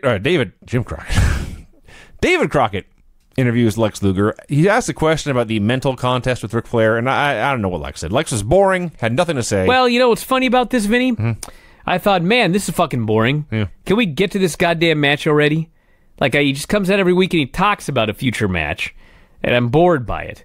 Well, the answer is, sometimes we're right, sometimes we're wrong. They've been doing this match on the road, Yeah. and it was drawing very well. Okay. So, whatever you thought about the finish of that Baltimore match, how shitty it was, and how mad people were, They were so mad they paid Okay. to see it again in their town. Fair enough. So they did something right here. Good for them. Yeah. But yes, it was boring. The Russian Assassin versus Robbie Allman. All I want to talk about, my only question, I must know the title of the Russian Assassin's ring music. Are we sure it's not the Russian national anthem? It's some, maybe, I don't know. It's some Russian army march or Soviet army march. I tried to use Shazam to identify it. It failed. There's too much crowd noise going on. It's awesome. It's this like Star Wars Darth Vader Imperial March kind of song, but I'm sure it's like Russian instead of from Star Wars. Good call, Vinny. Thank you. Can I idiot-proof this show? It's a Russian song. Thank you. Frank. Okay. I'll see what I can do. The match itself. Tony Schiavone says, if you want to see a classic mismatch, you got one. And I thought, you know what? I do like seeing classic mismatches, and I kind of miss them in wrestling. Oh, absolutely. So can we bring them back already? We need more mismatches for sure. Robbie Allman, there was a spot here where he was supposed to take a backdrop, and I think he thought he was taking a flapjack, and the assassin thought he was doing a backdrop, and it could have been a tragedy, but thank God the Russian assassin is really, really big and strong. And kept him up high in the air and flipped him over, and that was that. He won with the Russian guillotine. Paul Jones stomps the shit out of Allman on the outside with his cowboy boots, kicking him with the tip right to the head. Nice. Fucking Teddy Long turns around and catches him. Says, you gotta knock that off. And then Paul Jones throws the guy into the ring and whips him in the ass with a riding crop, all in front of the ref. Teddy Long doesn't do anything about it. Teddy Long actually is worse than Nick Patrick, which is that's a tough one. Mm-hmm. So then Crockett interviews Jones and the assassin. This is awesome. The Russian assassin, I don't think we've ever said this, it's the angel of death. He's a big, scary guy who was around in the 80s, worked everywhere. So he's standing there, but he's supposed to be Russian here. So he's got his mask on, and he stands there with his arms crossed, and he's just silent. And Paul Jones... First, Crockett says, I'm not much impressed with this win over this 5'10", 200-pound man. Let's see what happens when you face the Road Warriors. You got to admit, Paul Jones, you blew it against the Road Warriors this summer. And Paul Jones does admit everyone is telling him he has blown it against the Road Warriors. Everyone's calling him a failure, which is just what they said about Abraham Lincoln. And then he became the president. It is funny because he's talking about how, God damn, I wrote a lot about this. There's a man who failed multiple times. He was a failure throughout his life, or something like that. Yeah. And he finally says, Abe Lincoln. And David Crockett, as sincere as ever, goes, that's true. David Crockett's so awesome. Paul Jones just kept going. Paul Jones says, I failed for 3 months in the summer. That doesn't mean life is over. It means I have to regroup. I have to rethink. I regrouped when I had 2 guys who were too scared to climb the scaffold. Now it's time to regroup again. Everyone knows Ivan Koloff is my weak link. I have given Ivan time off to think about this. Ivan admitted he was not holding up his end. And by the way, he did say, admitted. Paul Jones does. He has to bang the table all the time. He said he would return at 110%. Now, this Russian assassin, he can beat any 3 men together. If I could talk to him, I could teach him a lot quicker. He would be the powers of pain overnight. So I need you, Ivan. But you've got to be an example, an image of myself. He repeats his line, I want victims, not victories. So among the greatness here, there's a very simple reason he didn't just get pissed at Ivan and fire him right away. He needs a translator. Ivan is a useful translator from English to Russian and back. Yeah. As it is, Paul Jones cannot instruct the Russian assassin. He can merely observe. So even though he has fucked up all summer, Ivan Koloff still has value. So we'll see how this goes. Ricky Morton versus Dave Spearman. High cross finish. That's my notes. Ricky comes out. Under his name, it still says Rock and Roll Express in the graphics. Well, Rock and Roll Express forever, he noted in his promo. He didn't know Rock and Roll will never die. No, he said the Rock and Roll Express will never die. He specifically said the Express. Okay. Yeah. We'll see how that works out. So Ricky is doing Well, they didn't. I just wrestled him. They are still going strong. Fair enough. 2018. Ricky, regardless, is going to be a singles guy for a while here, so he's being very experimental. Fucking Crockett Cup 2019. That's true. That's right. So he takes the guy to the corner and like drives his chin into Spearman's arm for a while. That's a new one. I believe at one point in this match he did a bottom rope back elbow, also a new one. And eventually, yes, Brian, he did win with a body press. Yes. David Crockett very excited to interview Ricky. Ricky says, I have been wrestling mostly in tag team matches these past 4 years. The very dapper David Crockett he was for some reason described as. Says, I haven't forgotten anything Flair did to my nose, anything Ric Flair did to my face. And remember, Ric Flair, I took you to the limit several times. And I take my hat off to you. You're a great champion. It's all about being the world heavyweight champion of the world. Says that for everything that's gone down between us, I'm still here, he says. The Rock and Roll Express will live forever. I want to take this time to say hi to those folks in the boys club in the crowd. Yeah. And he waves. Says, you always say to be the man, you have to beat the man. That's bull crap, he says. Then he never explained why. Well, I think because he had... Because he took him to the limit? Because he drew the man. But he didn't beat him. He did not beat him. So he's not the man. This is self-explanatory, Ricky. Take it up with Ricky. A match deep from the bowels of hell. This match actually happened on the planet Earth. Like, if there's a newer testament someday, the newest testament... This is the end times. I mean, this fucking better be in there. Kendall Windham and Italian Stallion versus Don Valentine and Keith Steinborn. Yes. The best worker in this match, by 1,000 miles, is the Italian Stallion. Yes. Then there is a deep, deep drop-off, first to Kendall Windham, I believe. Yeah. Then another deep drop-off to Keith Steinborn. And then the deepest of deep drop-offs to Don Valentine, who remains the worst wrestler I've ever seen. He is at the bottom of the deepest part of the ocean. First of all, Keith Steinborn starts. And they're wrestling him for a long time. They are determined. Think about this. They want Keith Steinborn to stay in the ring so they don't have to work with Don Valentine. They keep Keith Steinborn in the ring forever and ever. And so it's boring because they're not very good and he's not very good. The only thing to talk about is how Kendall Windham is the skinniest fucker ever. Yeah, but you know what? The announcers just talk and talk about how he's put on weight, which I'm skeptical of. I'm looking at him like on his skinniest, Zack Sabre Jr. is Lex Luger compared to this guy. I'm not sure about that. At his skinniest, they were about the same here. I'm thinking this, and then Shivani tells me he's getting bigger and stronger than ever. Yeah, he is? They said... Was he transparent before? He had no definition. He was that skinny with no definition. Now he's kind of got a little definition. They said that he was putting on weight, and soon he would be among the best ever. Did say that. That didn't happen. His biggest drawback has been his lack of bulk. That one of them. Then they say, you got to remember, folks, he doesn't have a lot of bulk, but he's a very young man. He'll get bigger. Okay, if that's true... Well, he did. I guess eventually, the Kendall Windham on the Nitro was bigger than this. Much bigger. That's true. But I mean, if you're telling me he's skinny because he's 20 years old, why isn't every college football player a skinny wimp? Well, Vinny, don't overthink this.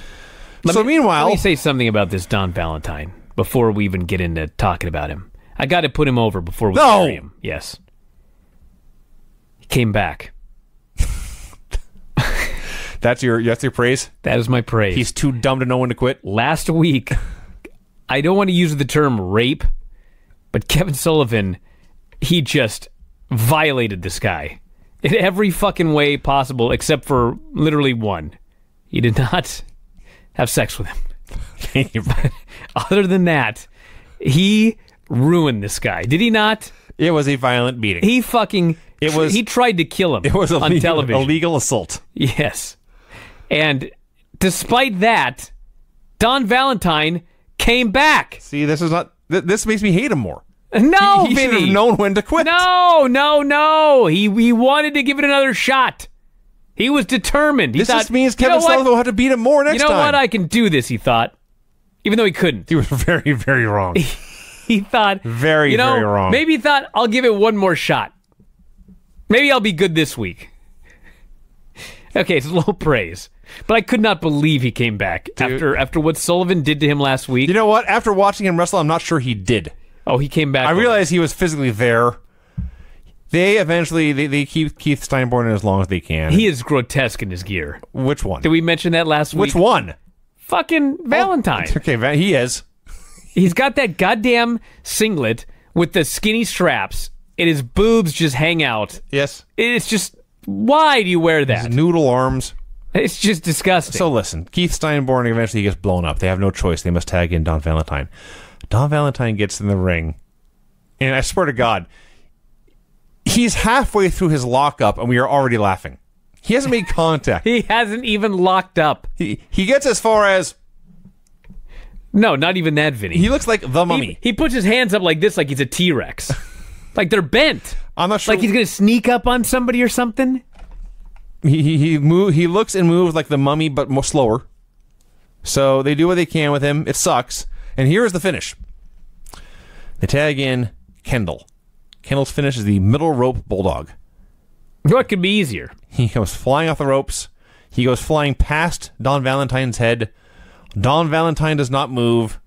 Time passes. Eventually, he slumps to the mat. Then Kendall goes to turn him over. And I'm honestly not sure whose fault this was. This may have been Kendall's fault. But all Kendall wants to do is, like, shoot the half and roll him over and pin him. And Kendall accidentally puts him in a sugar hold. Yeah. He's got his neck pinned forward like he's trying to crank it forward. He has to get up and let go and make a cover and pin him.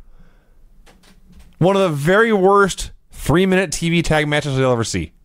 And I listen, I'm positive. Just horrible. I'm positive Don Valentine is the worst wrestler I've ever seen. His first appearance was still the worst. Oh, I don't know. He fucked up the Bulldog. He did. The finish. And then they show the replay. Oh, that's right. And normally they show the entire replay no matter how bad it looks. But this time, it was just like WWE. They stopped as soon as Kendall put his arm around the guy's head. They didn't even show the rest of it. They just go into commercial.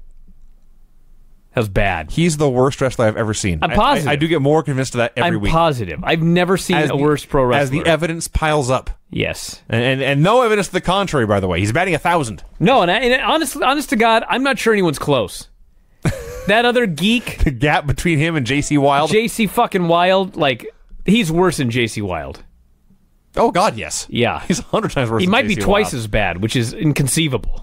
Who was the big guy they brought in to be a Russian who he vastly improved by the end of the summer? But I know who you're talking about, but no. he was way better than this guy. Nowhere close. No, but anyway. The spam slam of the week is the Doomsday Device. Mike Rotunda and Kevin Sullivan come out for a promo. I love this. So there's a moment where Mike Rotunda is supposed to be talking about how he has defended his belt at the Bash. Okay? Mm-hmm. So he starts out by saying, these stupid people in the crowd, they boo me, but I'm a Syracuse graduate. I'm smarter than all of them.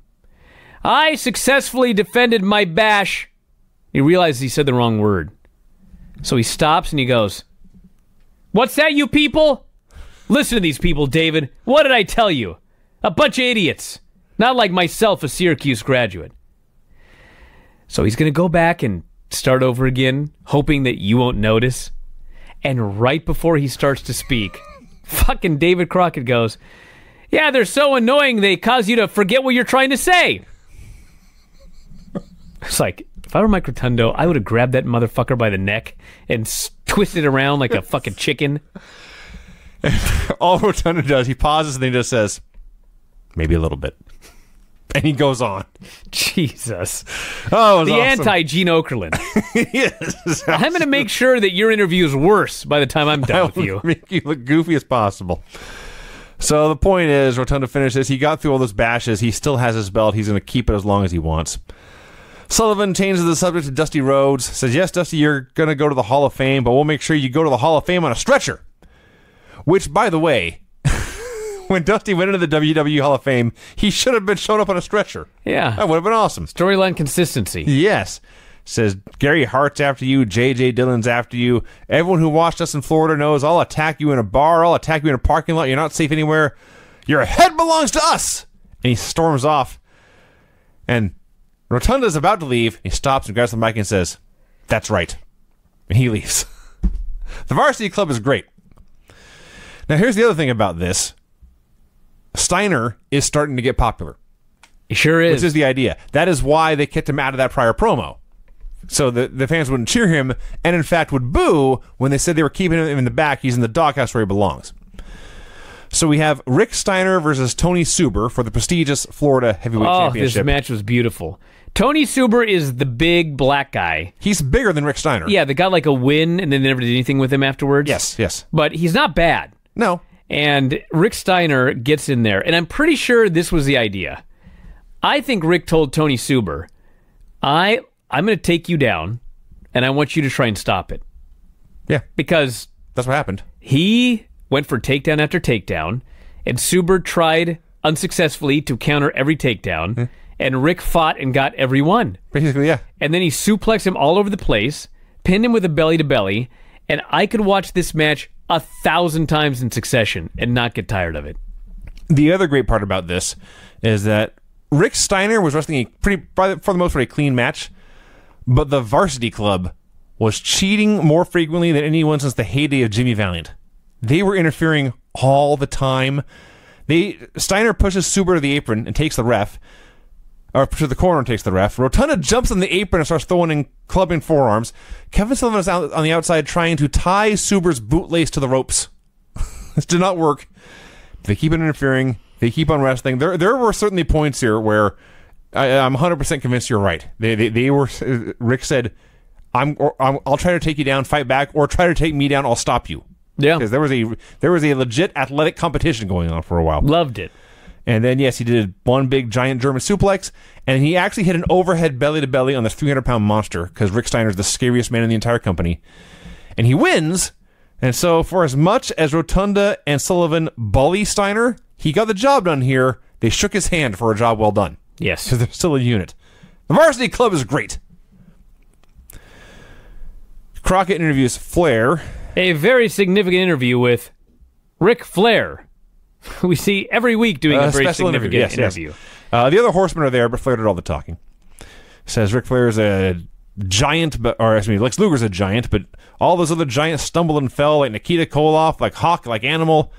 Luger, you may be the most perfect athlete God ever put on this earth, but to face me, Tully Blanchard, Arn Anderson, Barry Windham, you're playing against a stacked deck.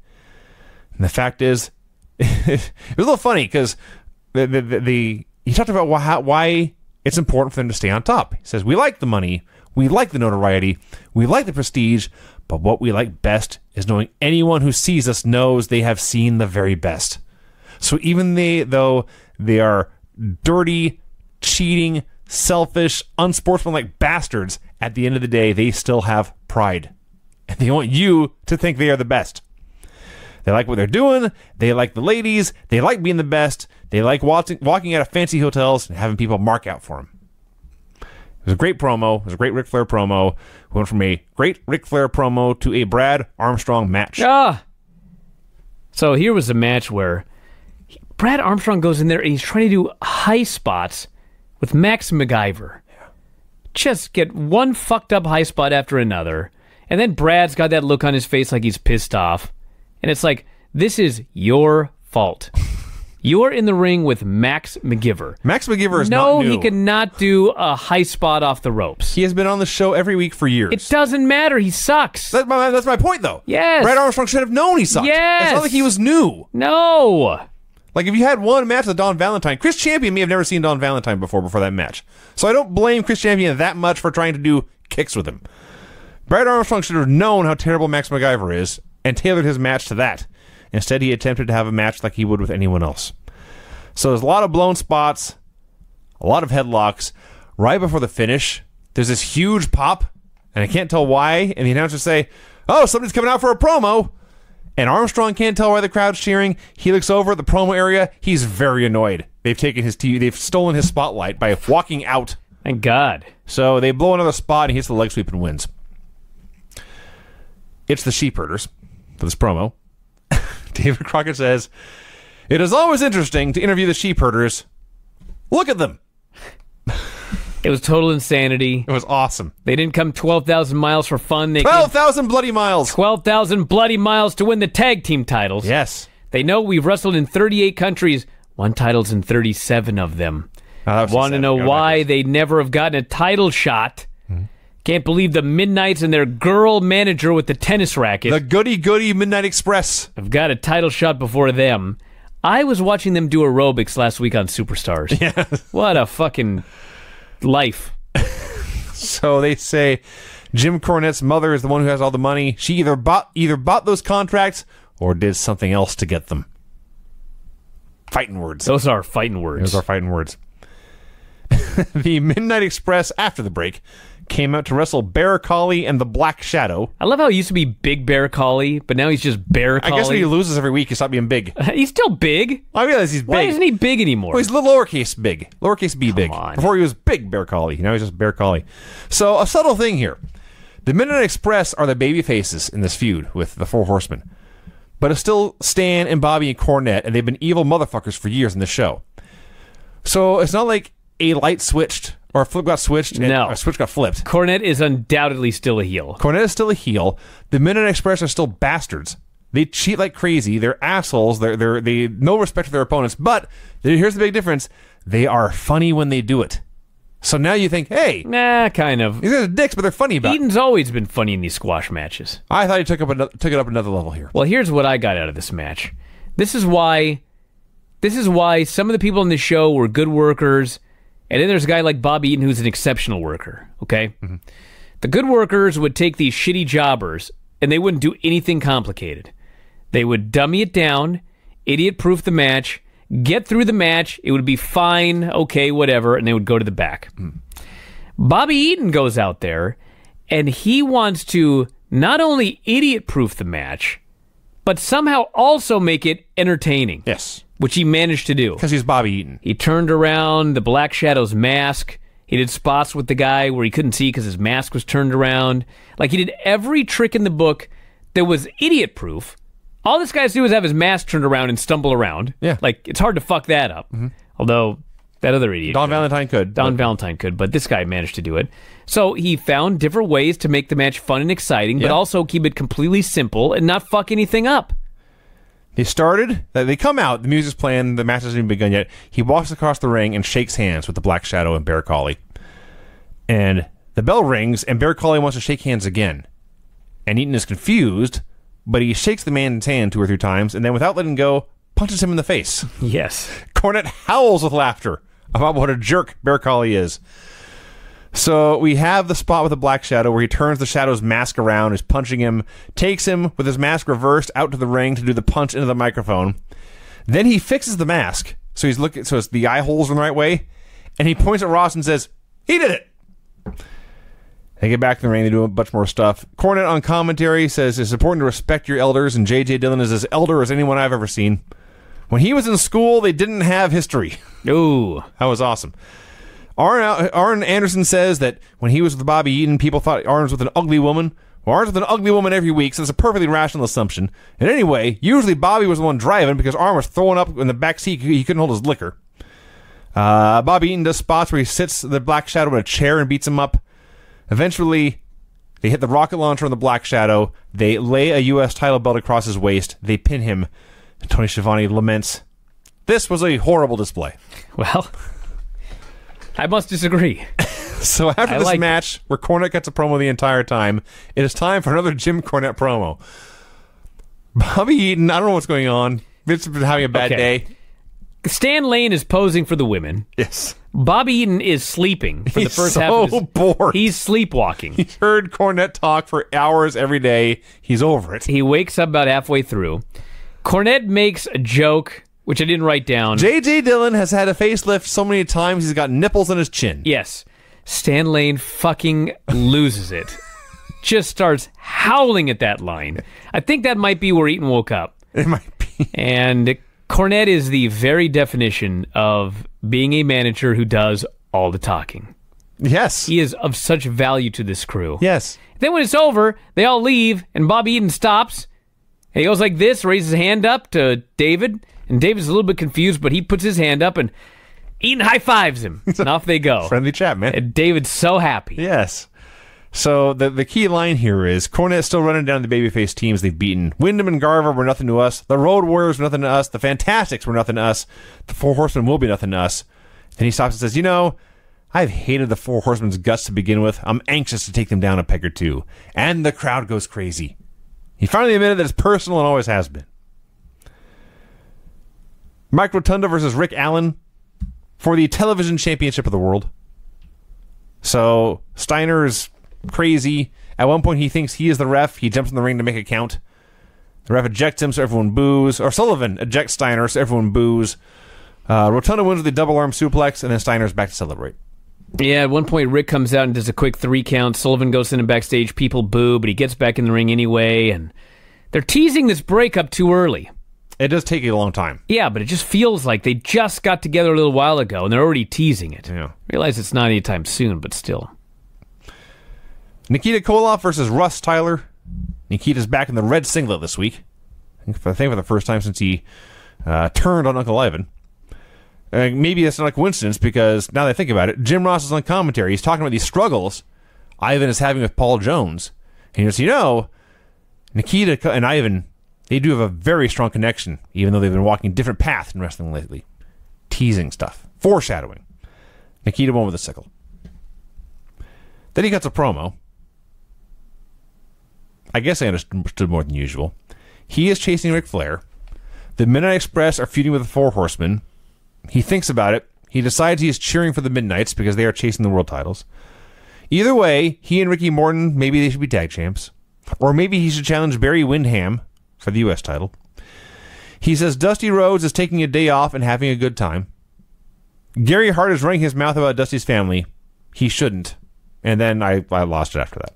Nothing to write home about. Yeah.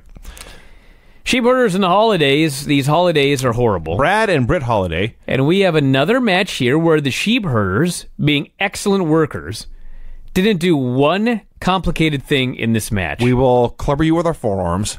We will stomp you with our boots. Yes. We will choke you with our hands. Yep. And that is 95% of it or more. And the Skinny Holiday still managed to fuck shit up.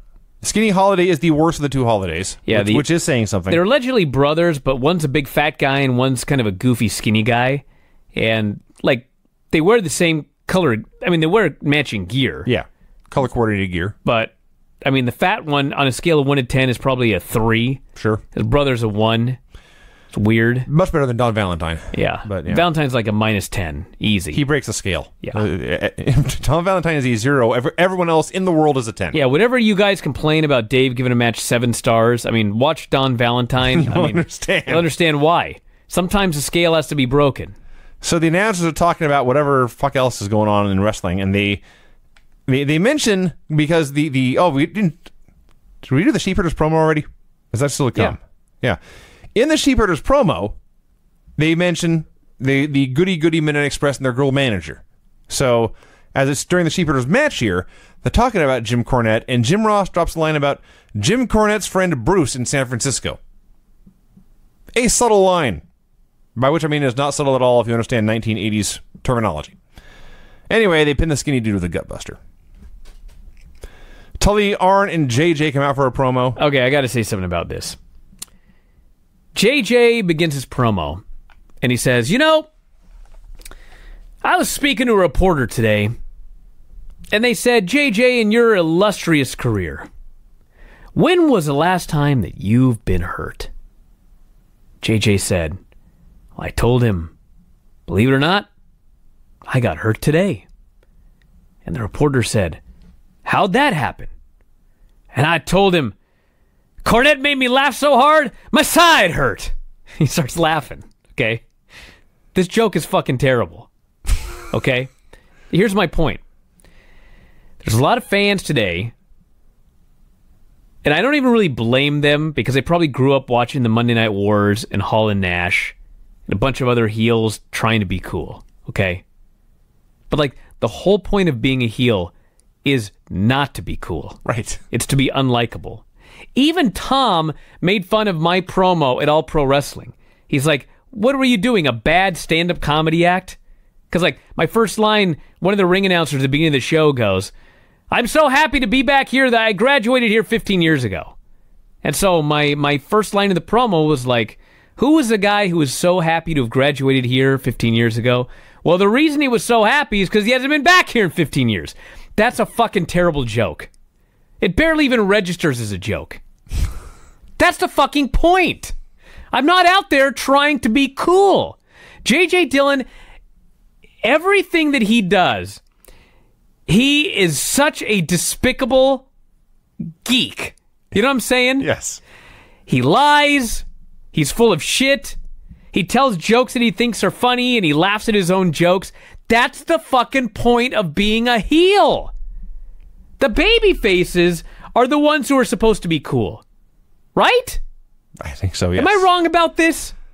I just listened to this joke, and he was so proud of himself, and it was so bad, and I loved it.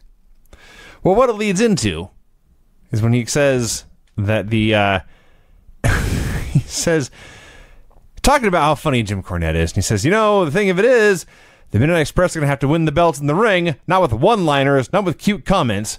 We'll see how funny it is when Tully Blanchard hits that slingshot suplex, ha ha ha, or when Arn Anderson hits the gourd buster, ha ha ha. Things are going to change. I've had it with both of them, he says. He's such a cocky prick. And he always, in his promos, sets himself up for failure. Yes. It's great. But first he said, I've had it with both of them. I'm not sure which both of them is. But the other thing is, I mentioned earlier, as evil as the Midnight Express are, they are fun. Well, J.J. Dillon doesn't like the Midnight Express, and he doesn't want there to be any fun. No. No fun, no jokes. So J.J. is a clown, but Arn and Tully are not clowns, and they take this a different way. Tully talks for a bit. He kind of fumbled his lines a bit. I believe at one point he said, psychologize us. He's not long for this company. He talks about playing mind games. We don't care about Jim Cornette. J.J. Dillon will take care of you anyway. And then Arn Anderson goes, and Arn was on fucking fire. 42 bashes, he says. The Four Horsemen went into 42 bashes as tag team champions. They came out of 42 bashes, still the world tag team champions. I saw the Midnight Express out here wasting precious interview time, talking about how cute Stan Lane is and all the great moves Bobby Eaton can do in the air. But this is a war, gentlemen, and wars are won and lost in the trenches, not in the air. We'll win a war. We'll win a wrestling match. Jim Cornette, you are not a variable in any of this, he says. You want to make this a comedy store? Do it on your own time. We are the class of the sport. We didn't do it by making a lot of wisecracks. All those teams that have come up against us, the Road Warriors, Rock and Roll Express, Sting and Nikita, they all came up short. We destroyed them. We'll destroy you too. And Tully, I guess, realizing he wasn't very good later, tries to save himself here. Stan Lane said he put his hands on these belts and said he wants big paydays. Well, the only way to get big paydays is to wrestle the Four Horsemen. And they walk off stage. I'm not sure who it was. One of them forgot his belt on the podium. Barry Windham versus Lee Ramsey. I did love the line where Tully's going off on Stan Lane about, you guys said you wanted larger paychecks, and Arn just screams, earn them! It was fantastic. That wasn't even Tully's point. No. But Arn had to throw that in there. Oh, it was great. Barry Windham versus Lee Ramsey. They were right up against the clock. Barry won with a lariat. JJ says Barry's the top technician in the sport. Barry says, I'm the top of my game. My tactics are at their best. The Claw is at its best. You would all better prepare to be beaten very soon. I want to throw in that Lee Ramsey was fine. It was a 30-second match. I know, but you didn't fuck anything up. Okay, you're on right. On this show, well, that's a 5. Touche. On a scale of 1 to 10. Good job, Lee Ramsey. Way to go. Excellent work. So, yes, the show was too long, but it definitely had its talking points. That's for sure. Yes. So there you go, NWA World Championship Wrestling. So let's get funky like a monkey. Very little happened in the show. Actually, there was an angle in the very beginning, and that was it. Let's talk about how this show would be different if it were standard time. NWA World Championship Wrestling, August 27th, 1988. We open with that same clip of Al Perez and Kevin Sullivan attacking Brad Armstrong with a chain. So the announcers are running down this show. First, they tell us Paul Jones has a challenge for Ricky Morton. And then David Crockett, I don't know what he was trying to say, but he confuses himself so badly, he throws it to Jim Ross to try to save the segment, and Ross, being a total pro, takes over and starts going off about what's next, and then Crockett cuts him off. Well, he sort of said, there's going to be an interview with Jim Ross. Right, Jim Ross? I think I don't know. He was confused. I was confused. Jim Ross was going to interview himself. It's amazing. There are moments where this trio has just absolutely terrible chemistry. It's amazing. We are told, by the way... I feel like David Crockett was describing this change to daylight savings time. There's a lot of similarities. So what we'd have, by the way, is our days, the sun would go down later. Okay. But during the winter solstice, the sun would not come up until 8:45 a.m. Okay. Oh, that doesn't matter for us. No, But little children waiting out at the bus stop? Again, if it were up to me, we'd set the clocks back an hour every day. Kids would be going to school and the moon was out, and I don't care. I would sleep more. Wow. What a selfish prick. I am completely selfish. Okay. I only care about how this affects me in my life. All right, as long as we got that clear. Yes. Dusty Rhodes, by the way, has put Ronnie Garvin out of wrestling for 4 to 6 months. So, That was a very casual announcement. Ronnie has quit, Yes. and I actually don't know if he goes to the AWA first or if he just goes straight to WWF. I don't remember him going to the AWA at all. But quite frankly, the assumption was he was going to AWA. I think he may have just gone to the WWF. But the point is, he's not out 4 to 6 months. No. So Dusty decided he just had to make up a bullshit story, which will be proven to be bullshit very soon. Very soon. Yeah, it's weird. So that's such a weird way. When the Why not just say he's a coward? Yeah. Why not just say Dusty beat him up and he tucked his tail and left the territory? That's what they did like 2 months ago when the Powers of Pain quit. Yep. And it worked. Instead, they were too cowardly to get up on that scaffold. Instead, they claim he's been beaten up so bad he'll be out 4 to 6 months, but he's going to be back earlier, which makes Dusty look weak. Yes. This is very weird. Very odd. And then they also say, also Bobby Eaton met some very serious misfortune recently at the hands of the Four Horsemen. A lot of announcements here in this opening tease, I guess. That's what they do. They announce things. Nikita Koloff and Ricky Morton versus Max MacGyver and Jerry Price. So I don't know if I mentioned this last week, but Nikita's back to the red singlet he wore when he was the big, scary, evil Russian Nightmare. He's still a very large, muscular man, but he's nowhere near as big. And the singlet is too big for him now. But he's put it back on. You know what I noticed in this match was, at one point, Koloff threw was actually a really good drop kick. Mm-hmm. And then, Ricky got in, and I guess he wanted to show him up and throw a drop kick of his own, but Koloff actually threw a better drop kick. Yeah. And then I'm watching it, and Jim Ross is talking about how Nikita used to be a very one-dimensional athlete. He relied very, very heavily on that sickle, which was a great move, mind you. But it's good to expand your palate or whatever. Yeah. So as he's talking, I thought, well, fuck, they can both do a drop kick. They should just continue on with the Rock and Roll Express double drop kick finish. And what did the finish end up being, ironically? The fucking Russian sickle that Ross spent the entire match burying.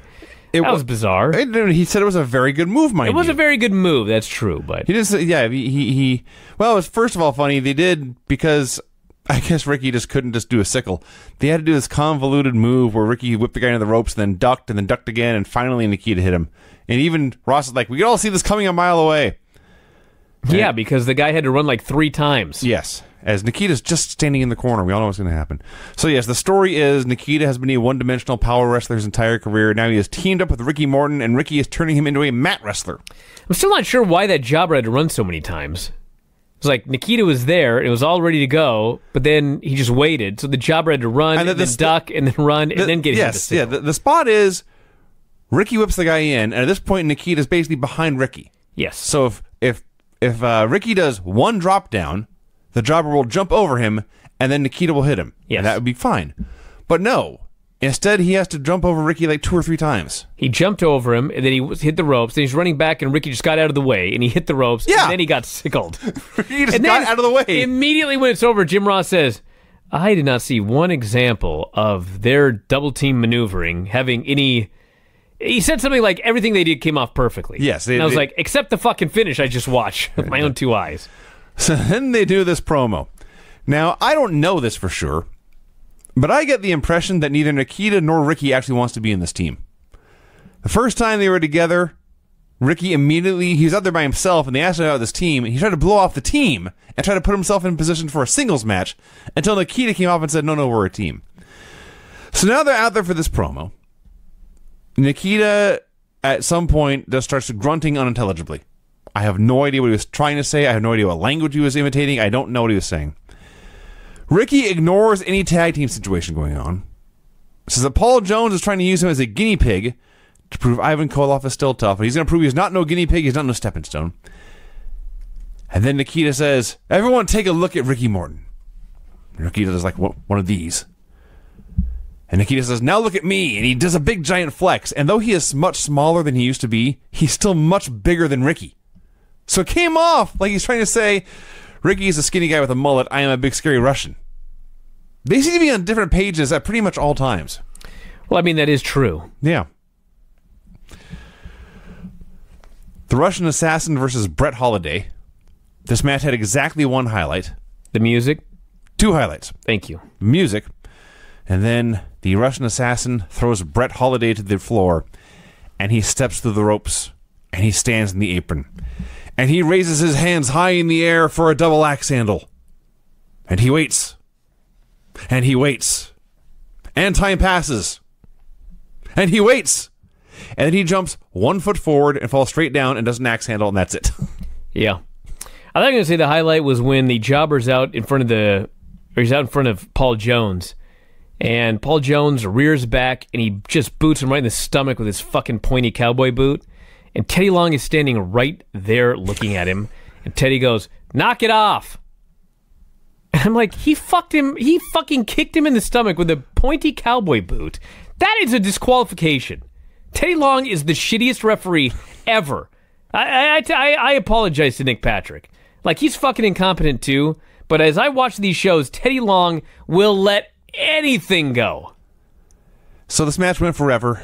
The Russian Assassin is neither skilled nor nor has enough star power to carry a match as long as this went, and God knows Brett Holiday... This was when I knew it was a 90-minute show. Yeah. God knows Brett Holiday is not going to be making up the difference. Eventually, the Assassin wins with a Russian guillotine. So then Crockett goes to interview Paul Jones. I got to start this one. May I just do his very first line? No, I got to, because that's the whole point of this. All right. David Crockett says, "Paul, you've had a bad summer." Yes. Okay. I bury the WWE generic announcing women all the time. You do. For asking such stupid fucking questions. And there were at least 2 instances on this show where he either made a stupid statement that he shouldn't have made or he asked a stupid question. But for some goddamn reason, it worked. And I the only thing that I can figure is that there was a sincerity to the way that he asked the question, where you believed that there was like a method to his madness. There was a reason he asked this question. It was a question designed, for example, in this case, to get Paul Jones to lose his shit, which is exactly what happened. So somehow it worked here, but it does not work in WWE where they generically spout out fucking dumb questions. And then, of course, they get buried by the wrestlers for asking dumb questions. Well, I will say this. It works here if you want to... It works better here, I'll say that, because it is believable. David Crockett, I believe, is dumb enough to ask a question like this.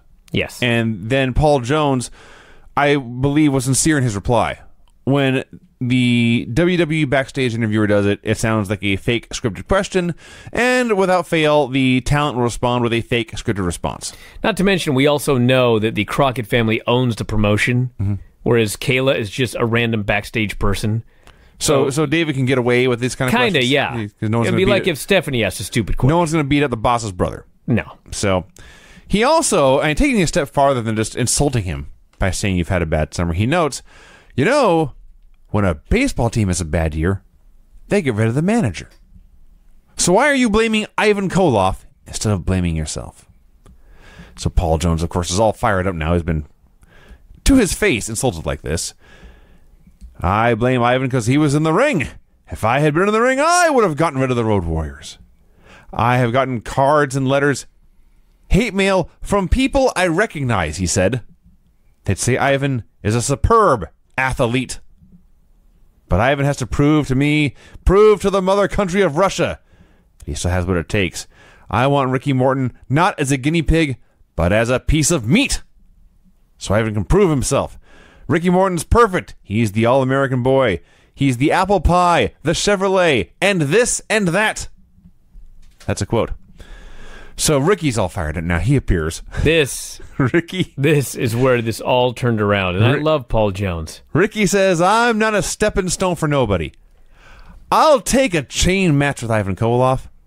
I'll take a match with you, Paul Jones. And he turns to the Russian Assassin, and I swear to the Lord above, we rewound it twice. This is what he actually said. Yes. I'll take you 6-foot ace. I can't even say it. I'll take you 6'8" piece of vegetable. You 6'8" piece of vegetable. You 6'8" piece of vegetable. Yes. So here's where it really gets great. Oh my God! He runs. First off, you have to understand that when Ricky Morton comes out, Paul Jones has just been talking trash. Mm-hmm. So Ricky Morton comes out, and Paul Jones, he absolutely shuts his mouth. Oh yes. He backs up, so he's literally touching the giant vegetable, Yeah. the Russian assassin, and he somehow manages to curl up into his own skin. I don't even know how he did it. He's so great at being Paul Jones. He sinks down into himself, and he's like, oh, I can't even explain, because as we'll get to in a moment, as soon as Ricky leaves, he turns into a tough guy. Ricky runs his mouth for a bit, and he says his piece. He turns his back on the man and takes 2 steps, and as soon as he is off camera, speaking of switches being flipped, Paul Jones, throw that hat down, tear off that vest as dramatically as possible, and it's the perfect example of he wants the assassin to hold him back, but he doesn't want to step forward until he knows the assassin is holding him back. Well, what he does is, first he kind of cowers a little, like he becomes sheepish as Ricky is doing his promo. He does. He's quiet. He kind of makes himself small. He just backs up very close to his guy. And then Ricky leaves. And first he steps forward. He throws down his riding crop and his hat. Riding crop, yes. And then he tears off his jacket. And what he does is he spreads his arms wide and backs up so the Russian knows to hold him back. Yes. The Russian can't help himself. Yes, he if a has man to hold backs him up back. toward you with his arms outstretched, you'll catch his arms just to block yourself. And he's ranting and he's raving. And if this assassin wasn't holding me back, I'd blah, blah, blah. He deserves his spot in the Hall of Awesome. He's amazing. This was one of the best things I ever saw Paul Jones do. Oh, yeah, for sure. He was unbelievably great. This is worth watching the show for this Paul Jones spot. So then we had the other good thing on the show. So I guess they mentioned it in the opening anyway, but before showing the footage, Jim Ross tells us what we're going to see, which is that Bobby Eaton got beaten up. And he got beaten up because Cornette wanted to prove that Bobby Eaton and Stan Lane are great singles wrestlers. So Stan Lane won the coin flip. So he's in the ring having a singles match, and Jim Cornette is at ringside. Against a fucking jobber. Curtis Thompson, I believe. Yes. So we go to the ring for Stan Lane versus Curtis Thompson, and Cornette's running his mouth on commentary, being very Jim Cornette, and suddenly Teddy Long runs out with frantic news. And he's very frantic about Cornette. Cornette knows this is serious. Cornette jumps Like in the Teddy apron. Long cares about anyone's well-being. Well, I'm sure he's on Bullshit. Probably Mama Cornette has him on the payroll. So Cornette jumps in the apron and starts screaming, Bobby is unconscious. And Cornette and Stan flee to the back. Which means that, yes, technically, Curtis Thompson is a count-out win over Stan Lane. Well, maybe they may have just thrown the match out. We never heard a bell. I suppose that's true. They run to the back, and there's Bobby Eaton on the floor, laid out and bleeding. And they throw a tantrum, Cornette and Stan do. They're throwing the chair around. Cornette screaming for the cops. Furious. So we go back in the studio where the Midnight Express is there. Bobby Eaton has the most ridiculous makeup on until this meeting. It's the only negative about this segment. Because everything else was awesome. He literally, there was like a It's like wet red paint. there was a gob of paint on his Yes. cheek. Like the rest of him, he had bandages on and they kind of put some makeup on, that sort of thing. But what was it with the red gob of bright red paint? It's like you just picked not even a scab. Cause it's No, it was this weird. It was big- just a perfect circle of round red paint. Yeah, it's huge. So, Cornette's all fired up, of course. Bobby Eaton would have given you the shirt off his back, Arn Anderson, and instead you and your geek friends took it upon yourself to tear that shirt off his back. He's got the shirt in his hand. He's waving it around. Says this isn't the first time, you've jumped on a bunch of guys. You've jumped on Dusty Rhodes. You've jumped on the Road Warriors. Well, this time you've jumped on someone who will jump you back. We've been beaten up worse than this, and we've beaten people up worse than this. And he is so flummoxed with rage that he can't talk anymore, and Stan Lane, who never talks, has to take over. You know, shit's serious when Stan Lane cuts a promo. And Stan says the only thing this beating proves is that the Four Horsemen are scared of a fair fight. They know we'll win 2-on-2. They try to take one of us out. And then, Haley's Comet appeared. If Stan Lane rarely speaks, Bobby Eaton speaks once every 86 years or so. Teller spoke. It's even better, actually, yes. Thank you. Teller, as it turns out, cuts a hell of a promo. It wasn't a great promo, but compared to the promos today, it would have been in the top, like, 2%. It was a great promo because as a guy who never, ever speaks, he spoke with sincerity and authenticity and believability. Yes, the fans went dead silent when he spoke because he never does. And when he was done, they went, yeah! This was a pissed off redneck who's in a fighting mood. I've been wrestling since I was 16 years old, he says. And yeah, I've lost some matches, but I've never lost a fight. Never. Until 3 men jump me in that locker room. Well, next time, boys, it won't be 1-on-3. It'll be 3-on-3. And you're going to end up looking a whole lot worse than this. And that was it. That's all he had to say. That's like word for word what he said. Yep. And they left, and the fans are going crazy. This was awesome. Rick Steiner versus Keith Steinborn for the Florida title, which still exists for some reason. Let me tell you something. If I was Keith Steinborn, and my opponent turned out to be Rick Steiner, and this fucking Teddy Long was a referee, I just walked right out. This Teddy Long lets anything go. I'm in there with a madman, and Kevin Sullivan's on the outside. So that's a recipe for death. So a couple things. First of all, Keith Steinborn is a satchel ass. I just noticed that in this show. So there was a point here. Oftentimes during these boring squash matches, I will look away and something will happen and I'll ask you what happened. That's not what happened in this case. I was watching the screen and I couldn't believe my eyes with what I saw. And I asked, what happened? And you said, he hit a gonzo bomb. Now, That's what happened. I know what that is, and obviously you know what that is. I don't think in the 15 years we've been doing shows, either of us has ever said he hit a gonzo bomb. Well, maybe some old All Japan we watched, but it's very rare. Steiner put certainly not on a Saturday night afternoon or Saturday afternoon squash match. Steiner lifted him up like he was going to do a power bomb, but then he let his head hang down, yes, like almost in a Styles Clash position, and then just leaped in the air and dropped onto his knees, and Keith Steinborn landed on his fucking head. Yeah, this was a spot in the middle of a match. Of a squash match. Then he grabbed his ponytail and he lifted him up again and he beat him up some more. And he beat him up and he hit him with moves and he kept refusing to get the pin and he suplexed him and he threw him around and finally he gave him a belly to belly and pinned him. A fucking massacre. But I enjoyed it immensely. And nobody was killed, so we can laugh about it. I believe at one point Steiner said, I'm just going to arm drag this guy and not tell him. And he's grabbed him by the arm and yanked him through the air. That's what happened. A few times. And yes, he won with a belly-to-belly. Al Perez versus Gary Royal. So, I'm not sure how, but the attacking Brad Armstrong with the chain is somehow going to lead to a dog collar match. In fact, I'll go back. Al Perez attacking Brad Armstrong with a chain is going to lead to a dog collar match between Kevin Sullivan and Dusty Rhodes. I don't connect these dots, but that's what we're being told. It is made very clear that yes, Dusty Rhodes took out Ron Garvin in a parking lot, but he didn't jump him from behind. Oh. So, we've been watching Al Perez for a long time now. Looks good. Very good athlete. Technically skilled. No personality at all whatsoever. And I believe this is the week where Al just got bored with himself. And he began to make up moves on the spot. And lest you think it's just you and I saying that, Tony Schiavone noted, this Al Perez comes up with new moves every week. At one point before the spinning toe hold, he had the man flat on his back, and he lifted his legs up into the air, and he grabbed his feet as if he was going to perhaps stomp his gut like Bret Hart used to do. Mm-hmm. Or myself, one of my new moves. When you imitated Bret Hart, yeah. Instead, he just separated the guy's legs.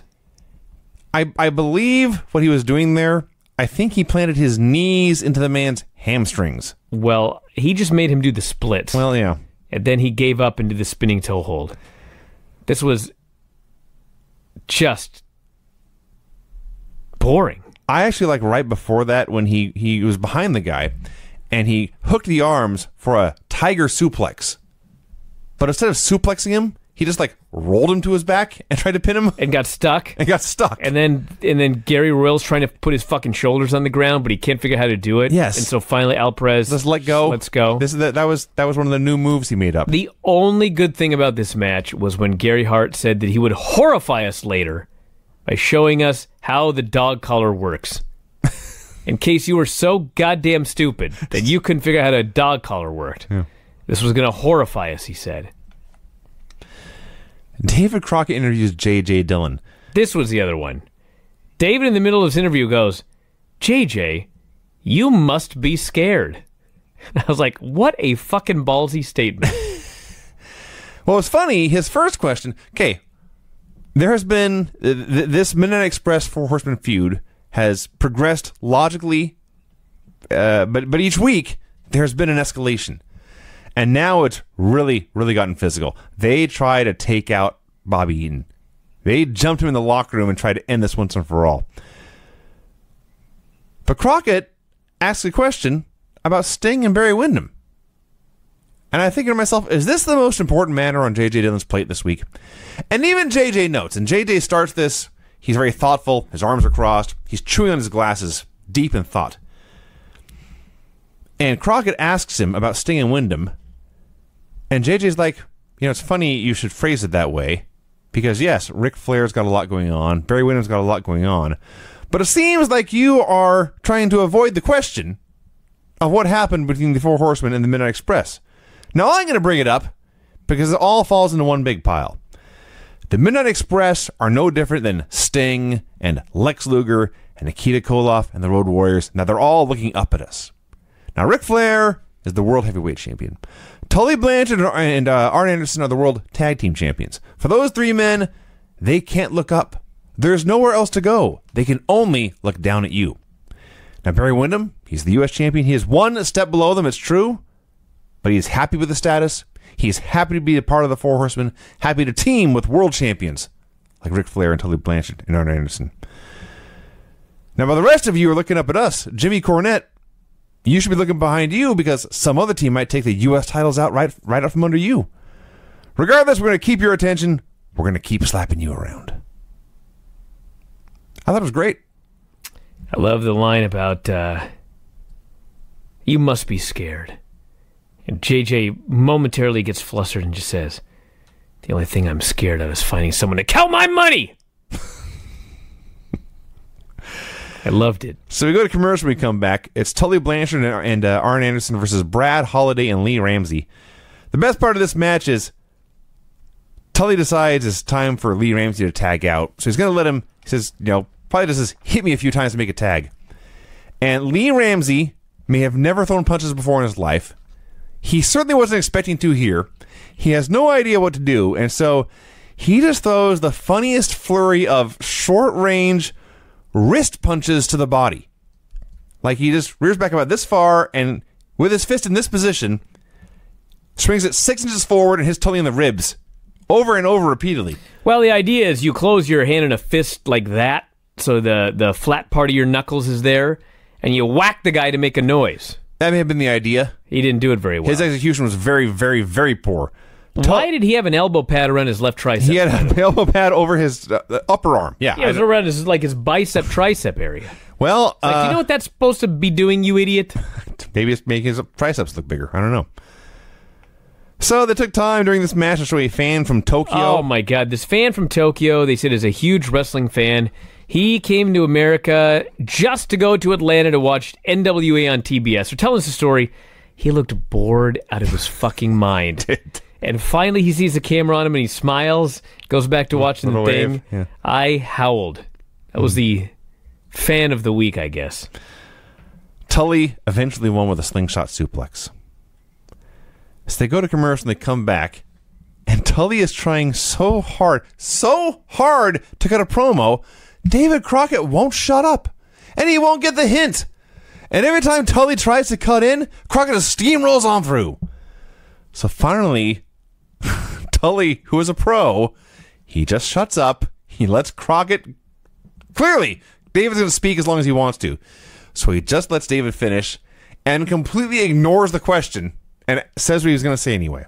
Now, the best part about this is, of course, they're heels. So he claims that Bobby Eaton lied to the public. It's a lie. He says JJ was not there. It was myself and Arn. Yes. Okay, so first off, it was two of them. You're still not denying. To Tully, it was a fair 2-on-1 beating. 3-on-1 is unfair, okay? Don't you dare accuse us of taking unfair advantage. 2-on-1 is okay. We don't do 2-on-1. I can't remember the exact number, but like to be considered a serial killer, it's like you must kill 4 people. Okay. You kill 3 people, you're like a mass murderer or something like that. I forget the exact designation. Sure. That's in Tully's mind. If it's 3-on-1, that's despicable. That's cowardly. 2-on-1, that's okay. That's business. That's business. So then he claims JJ wasn't there, and it was just the two of us because Flair and Wyndham were in the ring.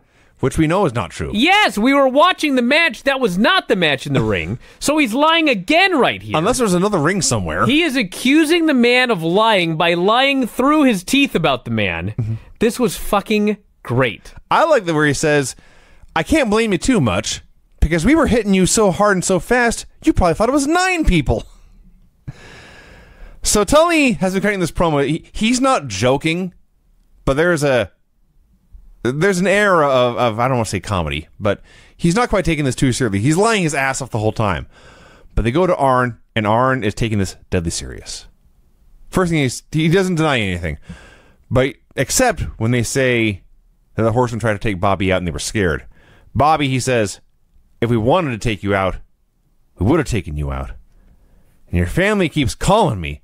I'm tired of taking your collect calls. The thing is, he says, when you are a champion in a cutthroat sport like this, it's like cheating on your wife. If you're going to be accused of it, you might as well go on and doing it. So people are saying the Horsemen like to double team guys. We'll double up on you. And after all, what did you expect, Bobby Eaton, when you came for our meal ticket? And he tells a story about how the Midnight Express are like two dumb dogs chasing a Mercedes down the street. 2 little dogs chasing that Mercedes, and they all want to catch that Mercedes till one day that Mercedes, I think he said it bumps the dogs into the ditch. Something. I thought he was going to say he was going to run those goddamn dogs over, but instead they just bumped the dogs into the ditch, and those dogs realize they don't want any piece of that Mercedes. Those dogs should have been happy squatting on fire hydrants. I've never heard a guy cut a promo with a story like that when it was over, you were like, I'm terrified. Arn Anderson was great. This guy's in town. I'm getting out of town. You know what I'm not going to do? He told a story about dogs pissing on a fire hydrant. You know what I'm not going to do ever in my life is threaten Arn Anderson's meal ticket. Yeah. Don't mess with it, and it's not worth the trouble. Oh, God, Brad Armstrong and Gary Phelps. Bet that guy from Tokyo was thrilled about right now. Jesus Christ. Fucking painfully boring. It goes forever. Side Russian leg sweep. Let's move on. I'll move on, because you know what was right after the match? Armstrong cut a promo. He did. Now, this week he didn't try to rap. That's true. So, long story short, he offered Dusty his help. But the point of this is, this was not a great promo, but this absolutely was not a bad promo. It's a perfectly fine promo. And when I watched it, I was like, you are the Road Dogg's brother. Yes? There fucking is something here. There's something here. There's a human being inside of you. But it's your fucking goddamn boring-ass matches. Yes. I don't give a shit how technically solid you are. These matches are fucking boring, and you're going 50-50 with a goddamn jobber doing fucking arm drags for 10 minutes. That's the problem here. He had some charisma. It wasn't all coming out here, but there was enough coming out here that I thought you could fucking do something with this guy. But then I watched his match, and I was like, get him off my television. If you ignore his mid-promo coughing fit, which is, hey, shit happens. But, yes, he could have... It was a fine promo building to a match with Dusty Rhodes. Or a match for Dusty Rhodes, I should say. He was cutting a promo on Dusty's behalf. I guess he's also going to fight Al Perez, but really he was cutting a promo about how this is all leading to a match for Dusty. What's funny about his mid-match coughing fit is... You know who else used to do that? Was Buddy. Would always be clearing his throat, and he'd apologize. He'd tell a story, he'd go, sorry, all the time. Do you remember this? Yes. And you know who else? I could swear that I've done. Oh God, he does. Yeah, there have been a fair number of like he wasn't. I guess he was sort of Southern, but I mean Southern style guys that have that thing when they talk. They're regularly clearing their throat and apologizing. I just heard it, and I was like. I know this. Like, there was nothing in his throat. This is how he talks. Clears his throat every now and then and apologizes. It's just weird. Brought me back. So Gary Hart and Al Perez are out there, and they're demonstrating how a dog collar works. Oh, my God. So here's how it works, everyone. You take Kevin Sullivan and put a collar on his neck. The end. So now the story has changed. It was not just that Dusty Rhodes took Ronnie Garvin out. Dusty Rhodes annihilated Ronnie Garvin. And Hart says, yes, it's true this happened, but I wanted to note this took place outside the confines of the arena. In the arena, he says, it's a combat zone. Outside the arena, outside the building, you're not expecting to be attacked. Now, he says, if you have any compassion for wrestling, please write a letter to TBS. Let them know there's no place for someone as sadistic as Dusty Rhodes in this show. Then he says he says that, by the way, with Kevin Sullivan standing right there. Well, not only with Kevin Sullivan right there, but he then says he chose a dog collar match because it's the most violent, dangerous match there is and the best way to get rid of Dusty. A very, very fine bit of heel hypocrisy right there. Not only that, he says there's no place for a sadistic person like Dusty. And then we have clips of Dusty attacking Perez at a show. Sullivan rushes in with a fucking golden spike, jabs him in the fucking eyeball twice, and he's bleeding all over the place. Mm-hmm. Jimmy Garvin has to come out to make the save. And I was like, that was kind of sadistic. You took a golden spike and tried to stuff it into his eye socket. It was not pacifistic, that's for sure. No. So you come back and now Sullivan's ranting and raving. Dusty Rhodes has proven that rich people can get away with anything. That's right. Meanwhile, they just stuck a spike in somebody's eye. Yes. But goddamn, Dusty can just get away with anything. This man is sick and... This man, he says about Dusty, this man is sick and demented. Then he begins to froth at the mouth. This is legit being held back. He is trying to get to the camera, biting and snarling and spitting. He's so close to the camera that he is blurry as everyone else in the background is in focus. And Al is legitimately holding him back by the chain around his neck. Gary Hart is cutting this promo.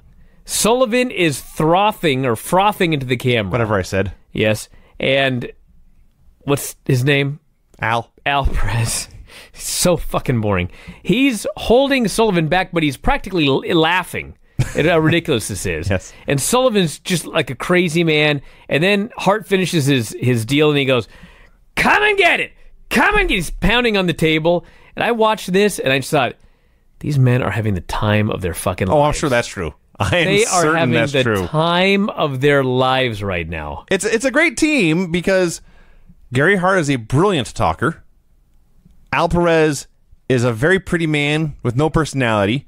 Kevin Sullivan is a lunatic. They all complement each other very, very well. Yes. So Dusty comes out for his rebuttal promo.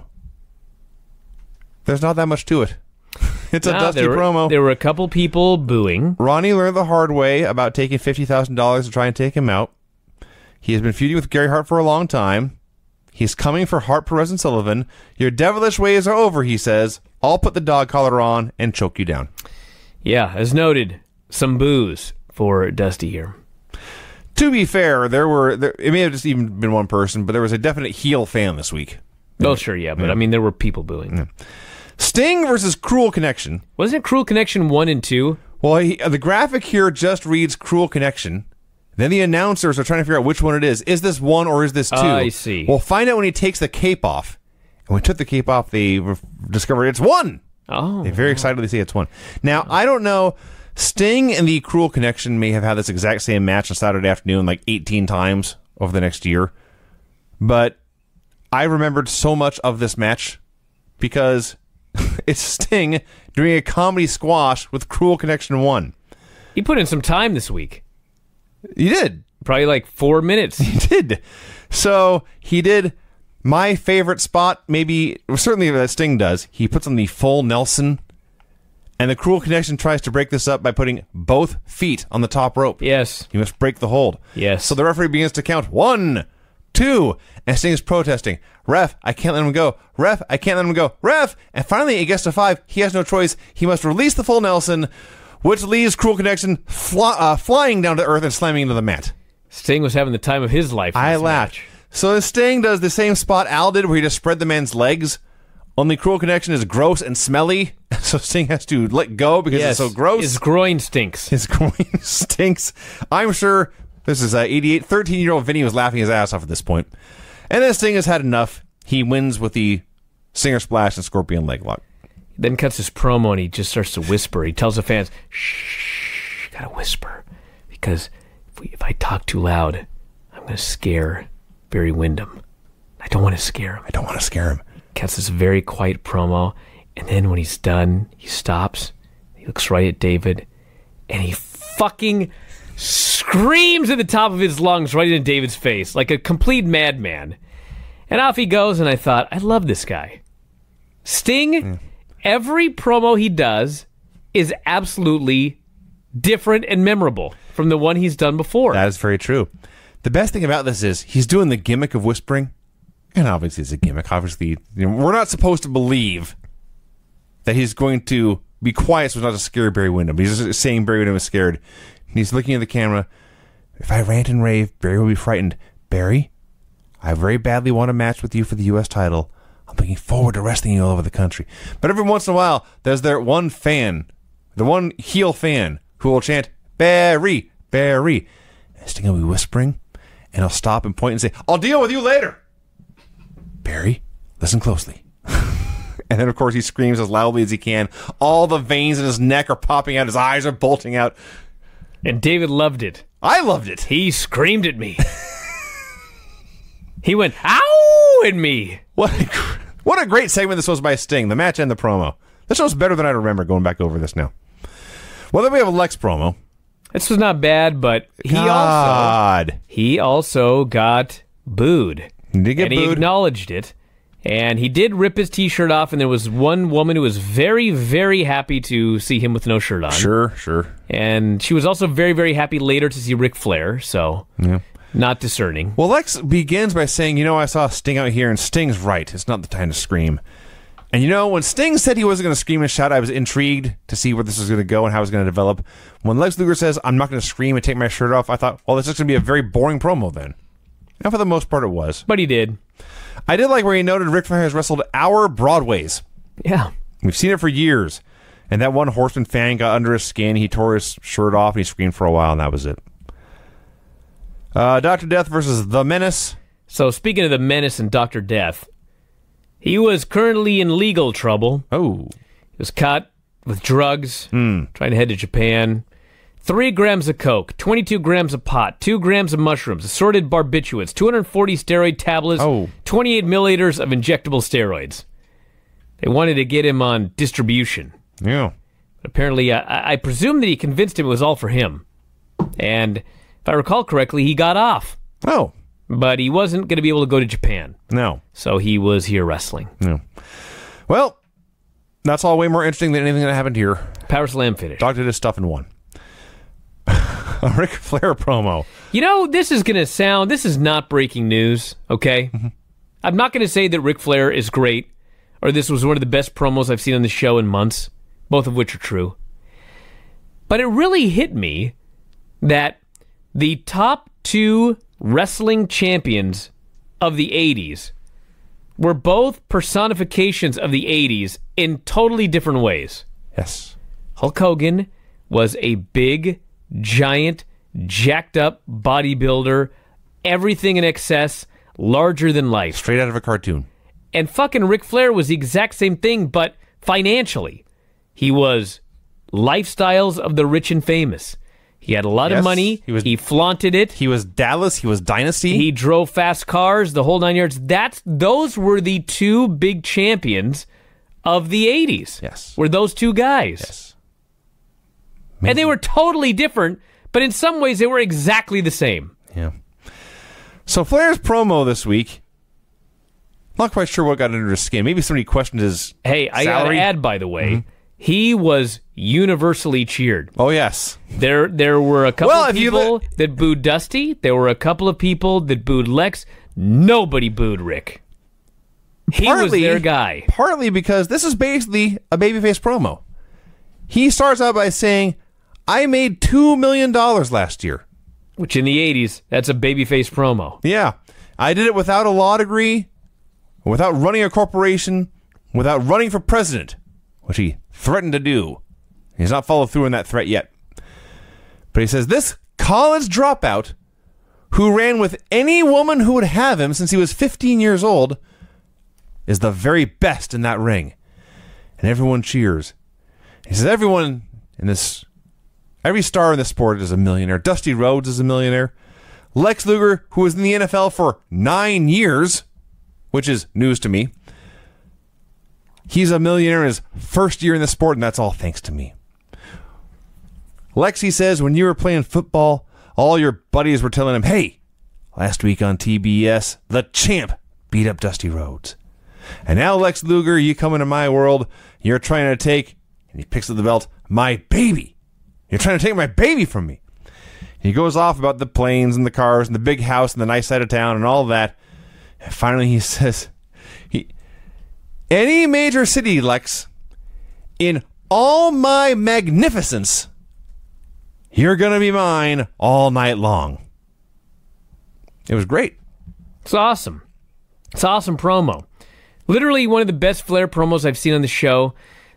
Flair always cuts great promos, but like a lot of the promos are the same promo. He's bragging about women. He's bragging about this. He kind of gets serious at the end, but rarely do you see like a full serious promo. I don't think we've seen a full serious promo since he lost to Ronnie Garvin, and all of a sudden he wasn't the Nature Boy anymore, and so he was morose.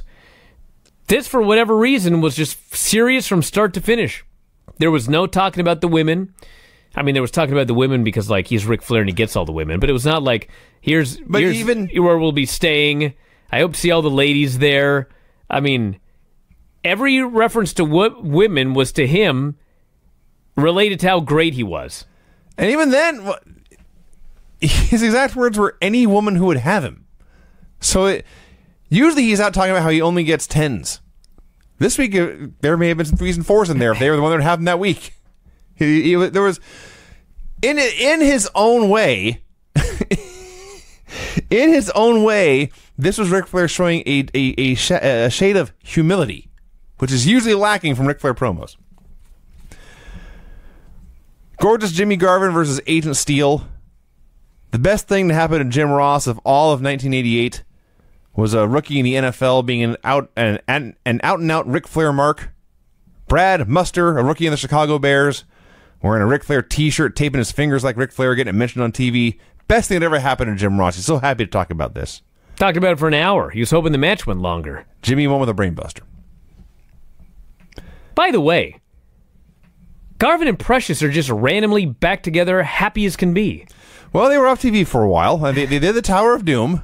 Yeah, they did the Tower of Doom, but it was like, I don't know. I don't think they've been on TV since, I don't think. No, and I mean, she did end up with him at the end, but I mean, they had a lot of problems going in, and she slapped him, and she did. There were all these problems. Get your hands off me, Jimmy Garvin. We never found out what Sullivan's envelope was all about. No, that part did totally get dropped. That just vanished. Like, what the fuck happened here? What did I miss? I don't know. That was just weird. They came out together. Am I the only one that noticed that? I know you're right. They're just back now. It's like the whole thing never happened. And didn't Sullivan give the envelope to Crockett and said, or Ross, one of the two? He gave it to one of them, and he told him to read it, and then we never heard anything about it again. The whole thing just got dropped. So this had to be a rib on Mike Rotunda. Maybe it had to do with Ronnie, and he left. I may have. I mean, the story was supposed to be that Precious was Sullivan's sister. Yes. You don't really need Ronnie there for that, unless they're going to do Sullivan and Ron Garvin. It just doesn't make any sense. It's just weird. It's very weird. So this had to be a rib on Mike Rotunda. He's one of the sweatiest wrestlers you'll ever see. So they put him in there with a guy named Eddie Sweat. Yeah. It was also a rib on Mike Rotunda because Eddie Sweat sucks. Rotunda goes, all he wants to do is whip the guy in and hit a back elbow. It takes him 3 tries to start and stop and just do the whip into the ropes. And when he finally gets it right, even in the middle of the whip, Rotunda is rolling his eyes at the camera. So now he's pissed off. And when you're pissed off with a jobber, what do? You throw him outside so Kevin Sullivan can kill him. Mission accomplished. And eventually, Rotunda won with a double arm suplex, and he did nothing in this match, but you know what? He was sweating his ass off of his promo. He puts Dr. Death over, puts the University of Oklahoma over, but says Oklahoma cannot buy you this title. Dr. Death, I know you have paid all these referees off. I know you've got all these stupid fans following you. But I know where I want my next title defense to be. I want it to be in the state of New York. Because anything west of there is just camping out. So he begins to list cities. And of course he doesn't want it in Manhattan or Brooklyn. He wants it in Binghamton or Syracuse or Rochester, anywhere. You can't buy a ref off there, Dr. Death. So then Sullivan says, it's in the World Championship Wrestling, or the NWA contracts, that if you can beat the television champion, you get, I believe he said a $10,000 bonus. $10,000 bonus. But it's not a bonus. We all know it's not a bonus. That's a bounty they've put on this champion. It's a great line. I do love that everybody has the $10,000 bonus. Yeah. But when it's his guy, it's a bounty. Of course. They're all jealous of Mike Rotunda. There's a lot of jealousy in Rotunda. Dr. Death, you're the most jealous of all. The number one man who is jealous is Dr. Death, and he storms off screen. I love that Sullivan, he has things that he needs to say. He says them, and then he's done. He wraps up his promos. Yes. He slams the door on these. Yes, he's not like some of these guys who just kind of ramble on for a while. No, he gets his shit out and he's done. Yes. He's not getting paid by the hour. His 60-0 time is fantastic. Yes, excellent. And you know what? That seemed like a really boring show watching it. Somehow recapping it seemed more interesting. I wrote pretty good show in my notes when it was over. I didn't know if I'd have anything to talk about, but goddamn, we went 55 minutes, so must have been some stuff on there. So anyway, check it out. If for only one reason, Paul Jones responding to Ricky Morton, which hopefully leads to Paul Jones-Ricky Morton matches, but I doubt it.